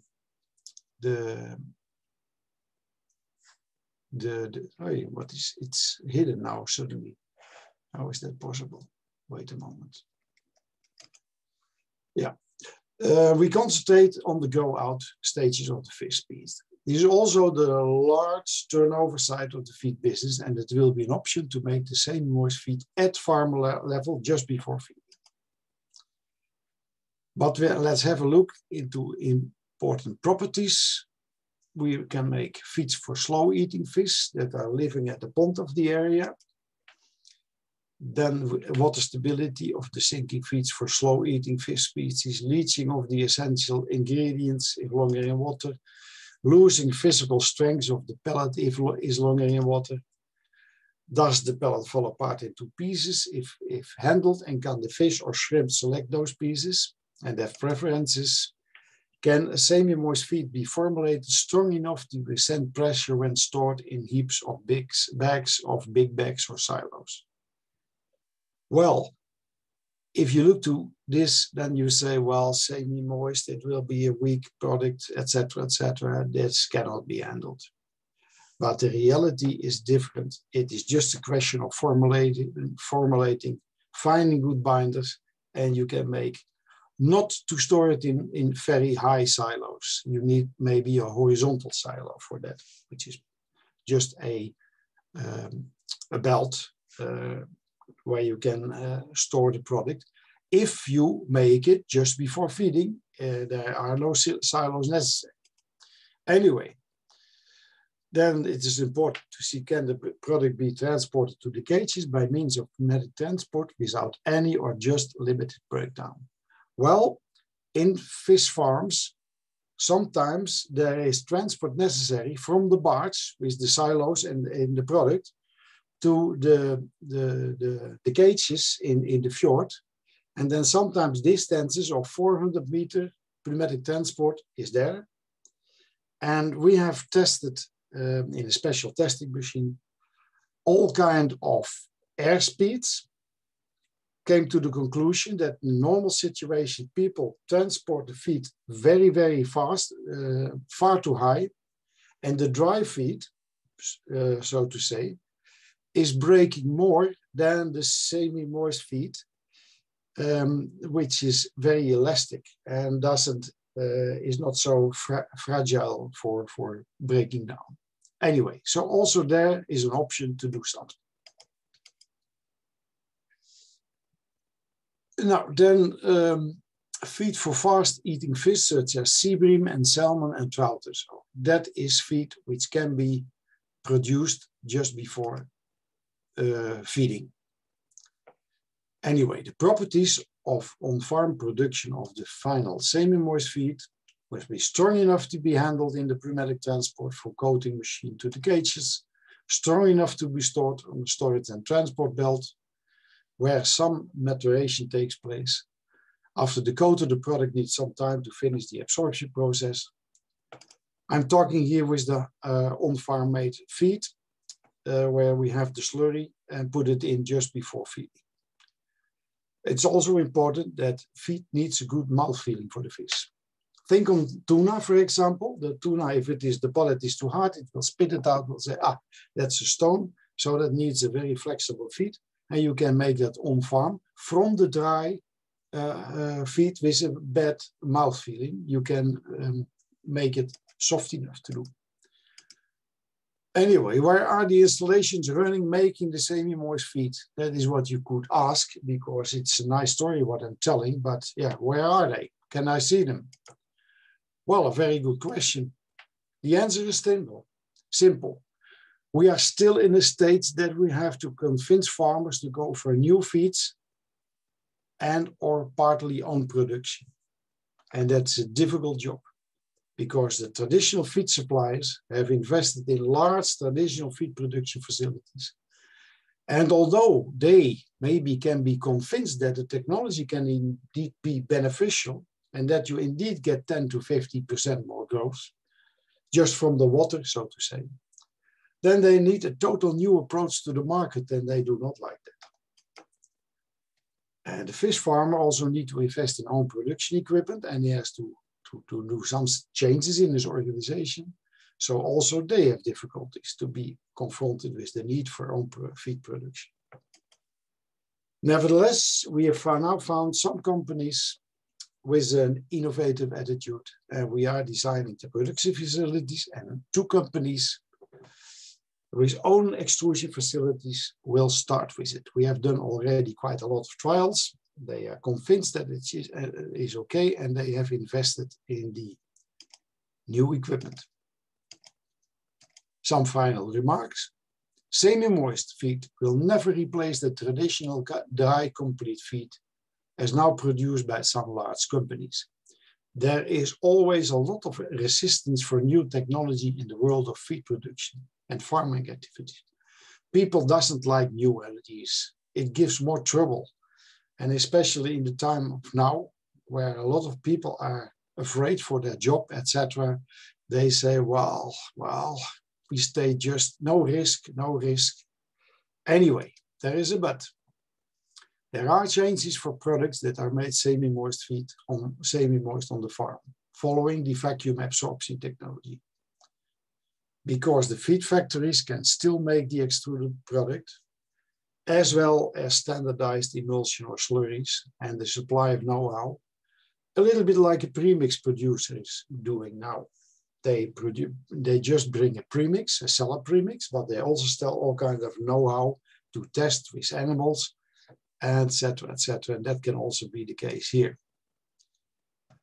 So with this presentation, we like to inform the aquaculture business also about options to lower the carbon footprint of production, feed, and growing fish. It can make the business more sustainable, but it also needs people to have innovative attitudes. I hope that you are belonging to them. Thank you for your attention. Well, thanks, Jacques. That was most interesting. I can definitely see your point, and one that I can somewhat agree with. Most of my experience, though, is with semi-moist extrusion, and I've always believed that why would you cook a steak twice to eat it, for example? Yeah. Which is just exactly what you're talking about. Is cook something twice, dry it down to nothing, moisten it up again, and then dry it down again. What are we losing there? And I have to agree, from what I've seen, you take a ground up fish and put him in the feed, the fish that he's being fed is going to like him a lot better than if it started out as fish meal. So I think you're onto something there. Keep up the good work. Okay. Okay. So, go ahead.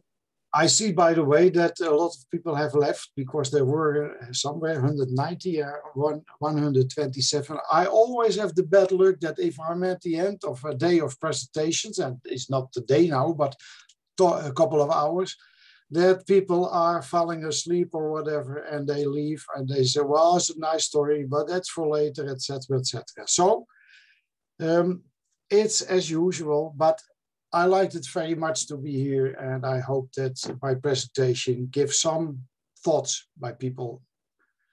Okay. And of course, there is much more know-how behind it, but that is not in the presentation. Okay.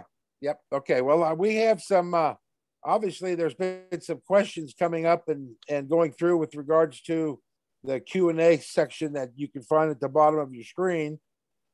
Some of them have been answered, some are still open, and we still have some questions. So if the audience is still there, let's see if we can have a little session here and answer a few questions that have come in. Starting off with Volkan. Let me get this out of here. Okay. Okay, obviously, we have a big discussion today about grinding and particle size distribution, et cetera, et cetera. What is your recommended method to actually determine particle size and generate that distribution curve so we can see where we're at? Oh, that's a great question. And that's an important topic because there are several different methods out there to determine the particle size distribution. For example, you can determine it by screens via vibration sieve shaker or an air jet sieve, or there is a laser. There are laser diffraction methods or optical measuring methods. And And from my opinion, I wouldn't recommend the vibration sieve shakers, because in fish feed we are dealing with raw material with high protein and fat levels. So the small particles need to build up agglomerates, and it's more difficult to get rid of them with a vibration sieve shaker. So yeah, but there are different areas for each application where each method has its advantages. So I personally would prefer the air-jet sieve analysis. Okay, well, that's a fair answer. I do believe that's quite expensive to have those advanced methods. So most everybody's probably going to use the sieves, but if they keep a good database, they ought to have a relative idea where they're at. Yes, for example, yeah, they can use every method, but with a vibratory sieve shaker, there is a possibility that the clients are measuring coarser particles, but the real particles are smaller in size. So right. it's not. No?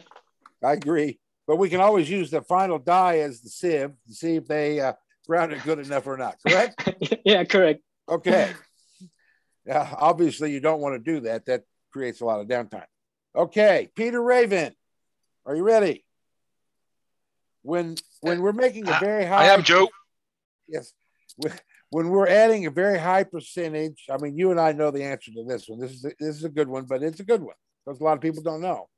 When you add very high percentage of liquids, why do they stay inside the extrudate, and how do you keep them from coming out? Easy question, difficult answer. Or let me say, many answers. When you have a lot of oil that you want to add to a kibble, to an extrudate,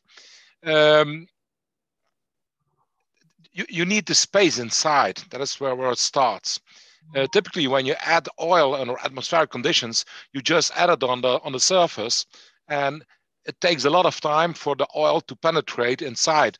The kibble acts as a sponge, but it is a slow sponge, so the oil only goes slowly inside, and somewhere it's finished. So you will not get more oil inside. With this vacuum technology, what happens more or less, you take the air out, and when you add the oil and it's over the surface, you push the oil really inside the core. And once it's in there, vacuum is broken. There is no reason for the oil to go out. Right. Except when you just have a kibble lying somewhere, it's greasy, and when you put it on a sheet of paper, it will get greasy also, because in the paper there's not as much oil as is in the pellet, so it really wants to go out. It wants to go to the paper. So what we do to prevent that is we add a hardening fat, or we add something as a top layer to the kibbles. We inject that, and that prevents the oil from coming out. So that is typically what we do. Last step, top coating, preventing the oil from coming out. Right. First of all, what is important? That the oil gets inside, and that is what you need a vacuum coater for. Right. Well, I agree with you wholeheartedly that we got to get the oil in there, but we have found in extrusion that if you make a finer cell structure and the cell walls get stronger and the vacuum coat of the oil gets in there, and there's less chance it comes out if you have a finer cell structure, directly associated with specific mechanical energy imparted into the extruder. But the thing I found that was beautiful about salmon feeds is the pellets were skinned over on the outside edges, but were open on the ends where the knife cut them. And it seems like all the oil would move in and out of that particular part of it, where if you make a round pellet that comes out skinned all around, it's not as conducive for vacuum coating, but it can be done, and it's a great process. And let's see who we have for some more questions. But thank you for that response, Peter. Ed de Souza. Yes, Joe, I'm here. Do you believe in your mind that there's any special care that's needed for a preconditioner? And how do you handle, we had a question that was typed in that you can add it to. the gap between the end of the beaters and the shell of the cylinder, as that wears, what do we do to decrease that gap so we don't have any buildup, stuff breaking off and blocking the die? Well, that's an excellent question. We tend to pay attention to the maintenance, the preventive maintenance on extruder quite often, but we tend to forget the precondition as a sealed vessel. And but yes, as the beater wears off, you know, the ability to convey the product is lost. So we end up building up inside the preconditioner a longer retention time, which is not necessarily good because some of these chunks can get overcooked and wet and will cause a surging down extruder and bad quality of the pellet. So we recommend a annual measurements of this gap. So let's say if the preconditioner starts to a large preconditioner for 10,000 kgs per hour starts at a gap that is, let's say, 5 millimeters from the shell, the inner shell of the vessel, you want to measure that to where it's no more than twice that gap, because after that you're going to start to get it's going to start to give you trouble, and which is not necessarily so noticeable if you don't do the preventive maintenance. Yeah, by measuring, and if it's possible to adjust, you can adjust the height of the beater if it's threaded in, and the angle according to the manufacturer. If it's not threaded, if it's welded on like the new preconditioners, HIP preconditioners, then you will replace the whole shaft because it was welded to avoid the threads and the contamination area. For the advancement in sanitation in the world on feed production. Yes, thank you. No, that's right. That's why we got those threads were removed, because of it's just a bad place for bacteria to develop. Okay, Jacques. Yes. We talk about making semi-moist. What are the number one ingredients used to maintain shelf life, and what would you expect shelf life to be on this type of product that you discussed? Yeah, there are of course two principal differences. If you make the feed just before feeding, so then you make this product whereby you absorb a emulsion, let's say of oil and water, for instance, then there is no need to put in any mold growth preventing stuff. Right. But if you want to give it a shelf life, of course you have to add, first of all, you have to be sure that the product stays under a pH 4. That is one. And you mix in some organic acids like acetic acid and mierenzuur. Peter, what is mierenzuur in het Engels? I asked. Phosphoric acids are usually a one that's used. Yeah, that is correct. Anyway, you put in the acid or a salt of the acid. For instance, propionate can be used, calcium propionic acid can be used, but also calcium propionate. Okay. Yeah. Anyway, this is just known from a lot of nowadays also human food, which needs anti-mold growth, antibacteria, etc.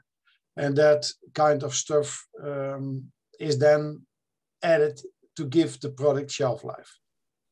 And the pH, low pH is important.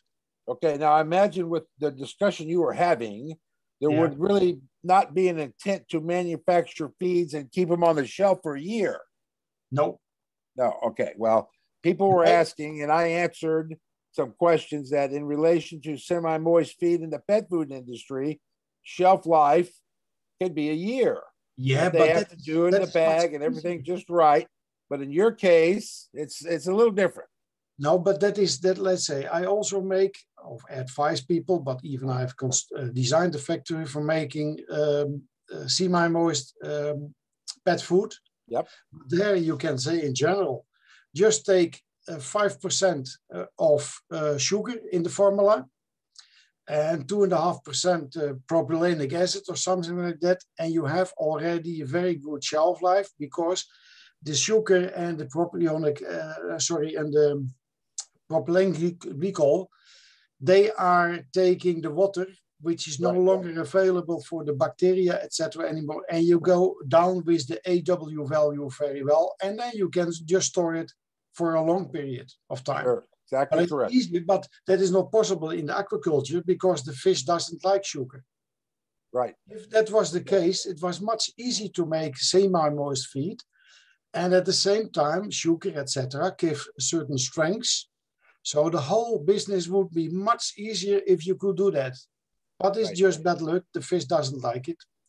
And if at the end of the day, the fish is our client, not the fish feed producer and the fish farmer. The fish is the one who must tell us what is usable and what is not usable. Sometimes that's a comment I'll agree with. In the end, the fish will tell us what they want.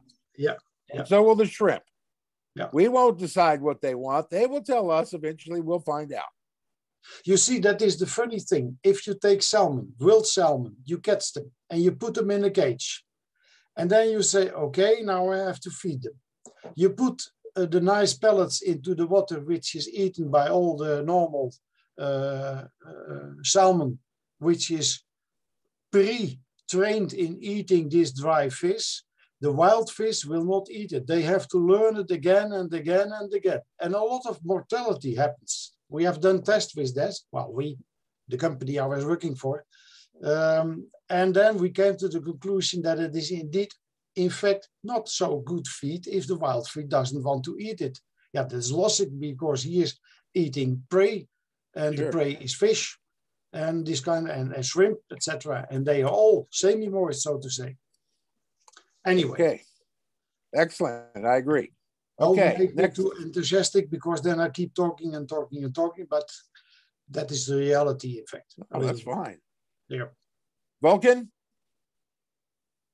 let's talk about fiber. What's the maximum fiber that you believe you could deal with in your hammer mills? In essence, you know how some of these aquatic feeds are. You have to have a filler in there because you can hit the protein fairly easily in most cases, but the formula's got to add up to 100%. So they're constantly throwing rice bran at you, or wheat middlings, or something else. So talk to me about that. So basically, we will get everything small, small enough to get through the screens, but it takes a little bit more time because it's more difficult to grind out the fibers in the system. In the hammer mill system, you have mainly the impact, which reduces the particle size, but you also have friction that been from the particles itself when they touch each other, and also the friction on the screens. So basically, yeah. Okay, so there really isn't any limit in the terms of fiber, other than you're going to have a tremendous amount of wear if you have too much fiber. But it just takes more time and more horsepower to get a certain rate, I'm sure. Yeah, and it's not easy to handle fibers. So hammer mill systems are also air assisted. That means the fibers they are lighter than the meal product, and therefore the fibers get sucked faster throughout the screens, and then they can cause issues in the grinding system. Therefore, it's very important to manage the parameters like the aspiration.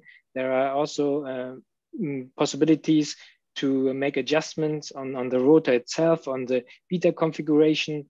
And yeah, there are several parameters there to handle the fiber content. Okay, very good. Thank you. Ed de Souza. Ed, you there? Hello, Ed. Okay, we'll hold off for Ed for a minute.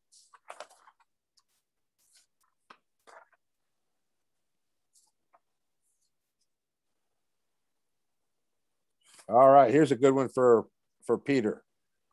Sorry. Peter, we've lived this experience over the last year, but talk to us about how you could buy a vacuum coater that you can add high levels of oil, and then as the week goes by, you've got some client that wants to make or buy a tilapia feed that has about 2% oil on it. What do we do? No problem whatsoever. The system that we supply is a vacuum coater. On the vacuum coater, you mix the kibbles. Next to that, you have liquid injection systems and liquid dosing systems. So what you have to design is a dedicated system for the addition of oil for high levels and also for low levels. And with a flexible batch control system, so with the PLC and the brain, as I called it before, it is possible to inject the oils, the high levels of oils, and also the low levels of oils in a homogeneous way on the kibbles. Right. So in essence, the client basically just needs to tell you in advance what's his maximum, what's his minimum. He can end up buying one coating system and have one operation system for coating, and it's going to be perfect. Yep. It's all about sharing information and giving us the right information, because when we have the right information, we can provide you a dedicated system that really does what you want. Well, we know that your style coater is a fabulous mixer, and it's just a matter of mixing it and adding the liquids at the right way, even though it's a low level, and you're going to get the job done. So thank you very much for that. You're welcome. Ed Souza? Well, he keeps cutting out on us. They must be having some electrical problems up in Sabetha, Kansas. Okay. Jacques? Yes. Let's get back to you for a minute. Do you think that in this ever-changing area of aquatic feeds advancing, that we will get back to a point where farmers want to make their own feeds on farm? Much like you've said. Look, there is a remark of a lady, Kearns. She says, I also know a tilapia farm in Zimbabwe that fed fresh, non-dried extruded feed. It makes sense. It's very funny because it is maybe the farm I was visiting a long time ago. They had a very simple extruder, and they made a product for tilapia in Lake Kariba. So maybe she is talking about the same farm, because I said, if you make your own feed and you have your own farm, why the hell do you dry it? And they stopped drying it. So that is very well a very good option. If so, people who invested already in extruders, because they are not a feed supplier, but they wanted to make their own feed, and that is in a lot of countries possible, in Africa and whatever. We are not talking about the salmon business in Scotland and Norway and Ireland and Chile, etc. No, that are the very, very big quantities which are there produced, and that is the high top. There you have your very big extruders of doing 25 tons per hour, etc., etc. So in local situations, if you buy indeed a small extruder, which is more or less a farming machine, then okay, there is some precondition and possibility, but then you just don't dry it, because that's not necessary. The feed is to make strong enough to put it in a bag or in whatever, and you bring it to the fish farm, and you give it to the fish. That works very, very well, and saving a lot of energy and money. Okay. It's possible. So I think that there is a market for people who are doing that. And secondly, if you think on the idea, then there is people coming from the food business or whatever, have an education in that, find out very good binders, etc. That, for instance, I make products without any starch in it. The fish doesn't like the starch, and if you have to make a pellet only because you need starches in it, 20% in an extruded product, well, the fish doesn't like that. So people must think a little bit also in another direction and forget in fact, that is for me the way of thinking on it. Forget the extrusion equipment or the grinders or whatever there is. Start with the fish. Then you have the nutritionist who should make a composition and also not thinking on the traditional raw materials, but what is exactly good for the fish? How do you imitate nature? And then you get certain raw materials, and based on that, you choose your process. And then, of course, you can go back to press pelleting or extrusion or cold extrusion or a forming machine and all this kind of stuff. But if we leave a little bit the very traditional way of feed formulating, I mean, yeah, then you always need to have the same type of products. And that is a little bit the problem of the whole feed industry. If you go to the FICTAM once per 4 years, which should the exhibition, which is worldwide known, so to say, and everybody from the feed business should go there. But if you go there more often, it is just one reunion of people who meet each other, but you never see new equipment. You see modifications of what is already there, but never new technology. It's always pellet mills, extruders, sifters and hammer mills. Okay, and then they more slowly come to the conclusion that it is better for the process to go for better grinding. And that is also why I know the Tietjen company very well. And I'm a little bit surprised to see, by the way, for me, it was also a hammer mill constructing company, but you have now also pulverizer. Very good, because that's what you need. And not only for shrimp feed, for water stability. No, in general, for all products, it's just the process of getting, if you need to make a good pellet in the normal compound feed industry also, you need to have fine products, fine meals to get the effect of the water and done. And the gelatinization is a very important process if it is coming from the starches. That's different from other binders, but okay, we have the starches in the normal compound feed business. So the finer the product is, the better goes the process. So that's important, but in general, compared to the food industry, for instance, there is not very much technology in our business. And if you look indeed around and suddenly is somebody asking, I want to make this or want to do that. Okay, we can make a fantastic product with alginates in calcium chloride baths, etc. And then you need just a very simple machine for this and that, and etc. But yeah, we from the feed industry, we do not like new things. That's the same with the raw material. Tell somebody the raw material, and then he even might say, my extruder doesn't like that. This new raw material, so it doesn't come in, because that is very funny, but that's the reality. Well, I don't think there's. I talk too much again. Forget it. No, I don't think there's many of us still around that recall hearing those comments about we changed the ingredient, the extruder went in the tank. Yeah. How many times have we heard that over the years? But you are exactly correct. I can recall when we had to find out by doing tests, is that ingredient extrudable? Because nobody knew, you know, and what will happen when we put that through the extruder? But in any case, thanks for that. Okay. Okay, back to Peter. We have a couple of questions. I'll combine them into one. One is, if we were to add a dry powder in the vacuum coater while doing the coating, is there any specifications that we need to know about that dry powder in terms of its micron size or anything like that? And then the second part of the question is, how difficult is it to deal with hardening oils in the plant? In other words, I guess you have to have heat trace lines, etc. Or talk to us about that.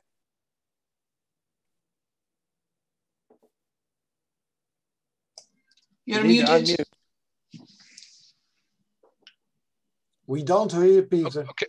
Okay. So first about the size of the powder. what you have to take care about is that the powder is this small that it can really penetrate in the structure of the kibble. What we have seen in the past is more or less that you have to add the powder to the oil, and then what we will do with our system is we will grind the powder in the oil. This process of grinding the powder in the oil, it has to command so long that the powder is, well, actually smaller than 5 microns. That's one. Next is that the kibble, I said before, the pores have to have the possibility to absorb this mixture, this emulsion. When grinding has been great grinding, Tietjen, they did a job. Preconditioning, good, nice extruder, nice product. And that all ends up at a vacuum coater. And there we can add this emulsion on a product that has the capability of absorbing this oil with this powder in it. When one of the steps before has not been as efficient and as perfect as requested, it can be it can be impossible to get this powder inside. When you have had case hardening, for example, then probably not all powder will be absorbed by the kibble. So kibble quality is of utmost importance. Okay. How about the handling the oil, the hard oils? Yep. They're high temperature oil. Yep. Well, you need a liquid. Let's call it a liquid that hardens already at higher temperatures. So temperature should be above 25 in Europe. Some countries probably even a little bit higher. Sure. Well, all your system, your complete system has to be designed for these temperatures. So your storage tanks, for example, they have to have the possibility to heat up your oils, your fats. Next to that, your pumps, your piping, everything has to be designed for that. And that is absolutely of utmost importance. When you don't do that, it will not be possible to add a hardening oil to your kibble. It's all in the design. All right, perfect. Thank you very much. You're welcome. Ed, glad you joined us back. Or Lucia, go ahead. Oh, I think Peter needs to leave. So okay. Thank you, Peter. Correct. Thanks, You're welcome. Peter. Thank you. Yeah. Nice spending some time with you. Bye, Peter. So, Joe, we can go on for a couple more questions to Ed and Volkan. Well, I want to get Ed back in here. Ed. Bye.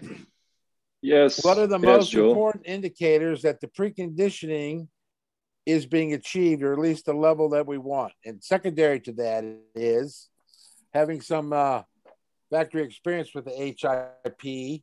I've noticed that when we do a really severe job of preconditioning, I mean, really go for it, we're getting a higher amount of production out of the extruder in terms of these sinking tilapia feeds.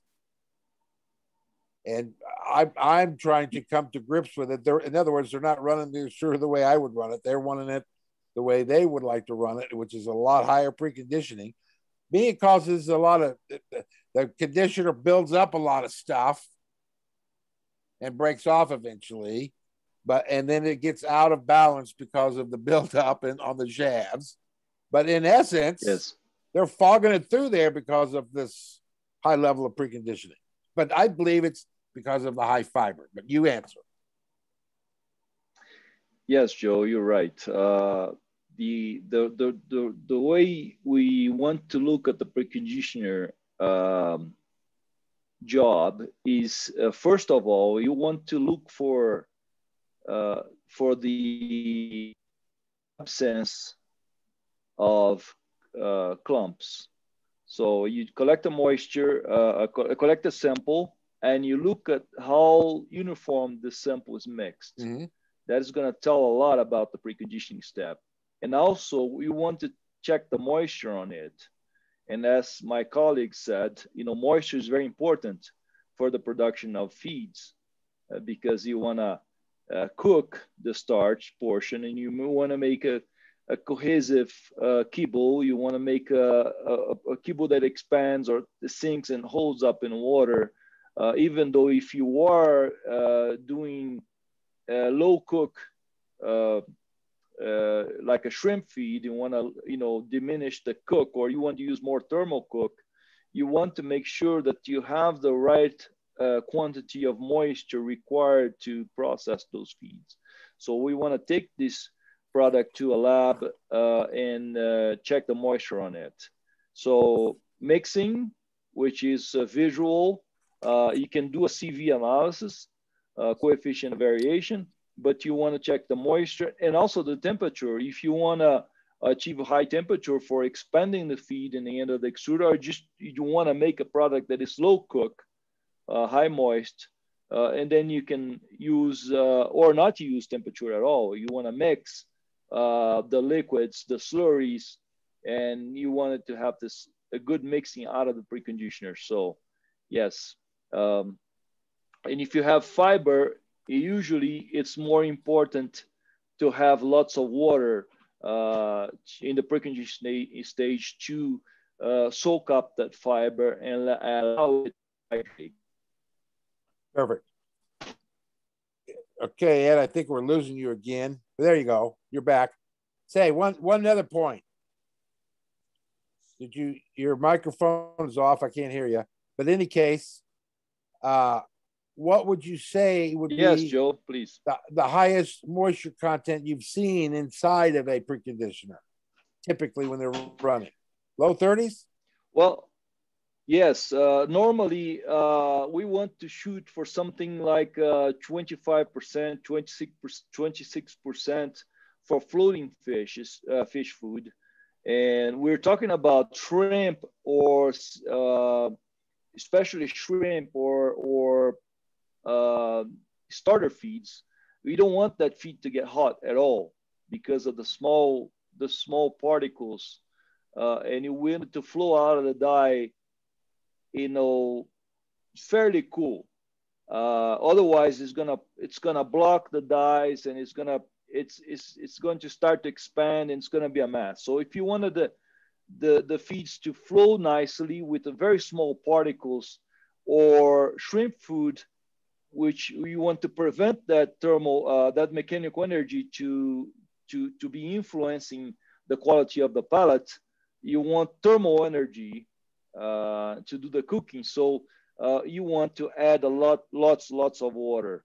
Okay. So we have managed anywhere in, you know, low 40s, high 30s moisture, even higher than that. If you want to make like our colleague Jacques brought, you know, if you want to make a high moisture feed, you can manage lots of moisture into this new design preconditioner. They were made to handle high moisture.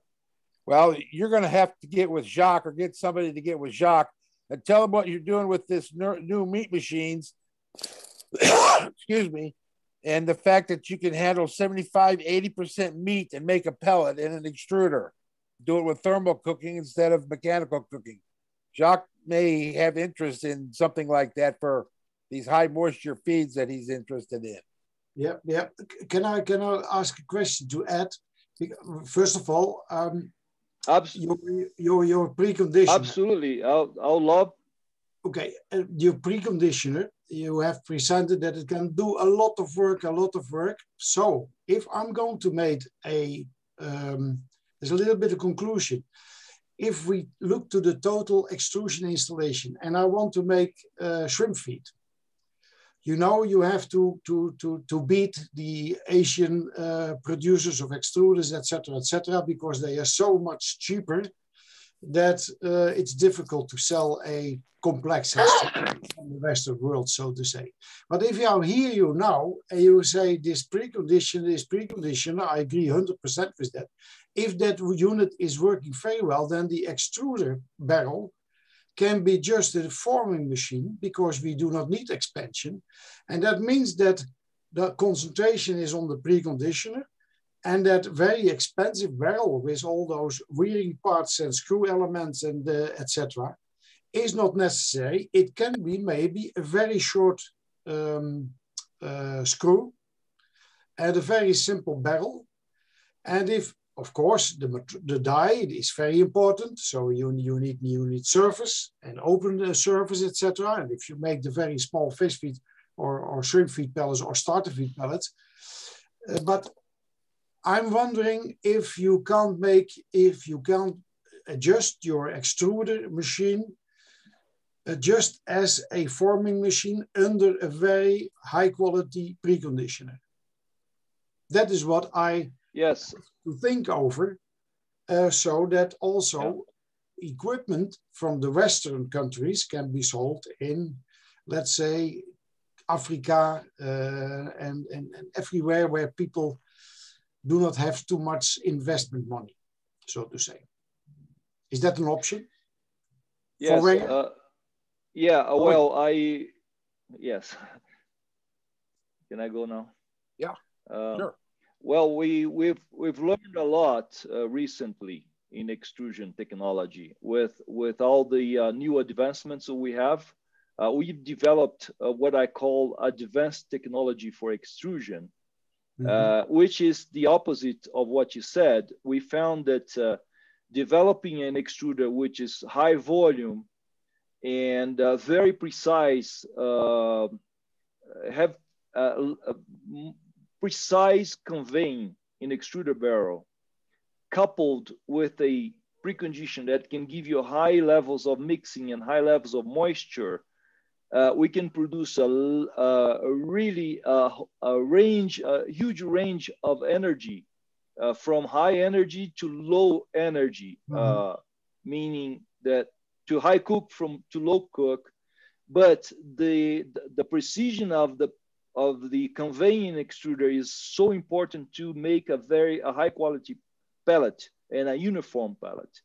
And what we are seeing is, even though this technology is expensive, these extruders are running so much product and for so long time that we don't think it's going to ever wear out, because it's such a nice and smooth process and high quality pellets, and you can control the cook in it as much as you want. If you don't want to no cook, just formatting the product, you can do it in a very precise way.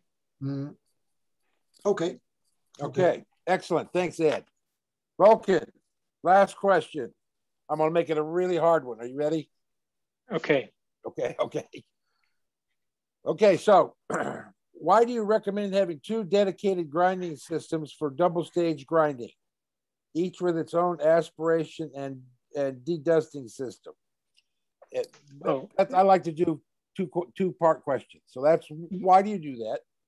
And what is the maximum fineness that you can achieve out of your TICM system? Thank you for the questions, Joe. So coming back to the point with the fibers. So we at Tietjen, we are also grinding 100% of fibers. That means we are strong in the wood and straw application. So we have very much experience about that. And in the fish feed recipes, it's also not about the fiber content, but also about the recipe composition, because fat and protein plays an important role. So it's all about the mixture that needs to be handled. So coming back to your question with the dedicated lines, it's always preferable to have a dedicated system with defined parameters, because hammer mills are air assisted. And if two hammer mills sit on top of each other, as it's sometimes done with one aspiration and a dedusting system, it's difficult to control the airflow through both machines. Okay. So in case that the first hammer mill gets overloaded or blocked, the fine grinder mill below can run out of air. And I heard also from a lot of customers that they complain about the strong vibrations within the setup.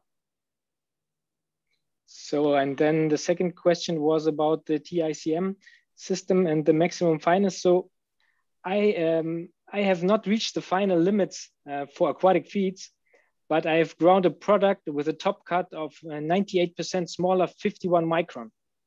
So I could imagine that this was or is the finest fish feed which was ever ground. So, well, that sounds pretty impressive. Yeah. Okay, well, I think we pretty much have concluded our question and answer period. Yes, well, I apologize for being a bit late, but I think it was worth it. And thank you very much to the panel for the great presentations and the great discussion. And thanks, Joe, for the great job moderating. And thanks everyone for joining in.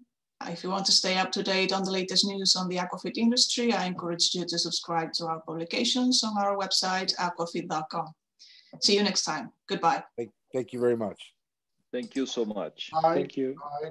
Bye. See you guys later. See you. Bye. And a good job, Joe. Good job. Thank you. Bye. Bye.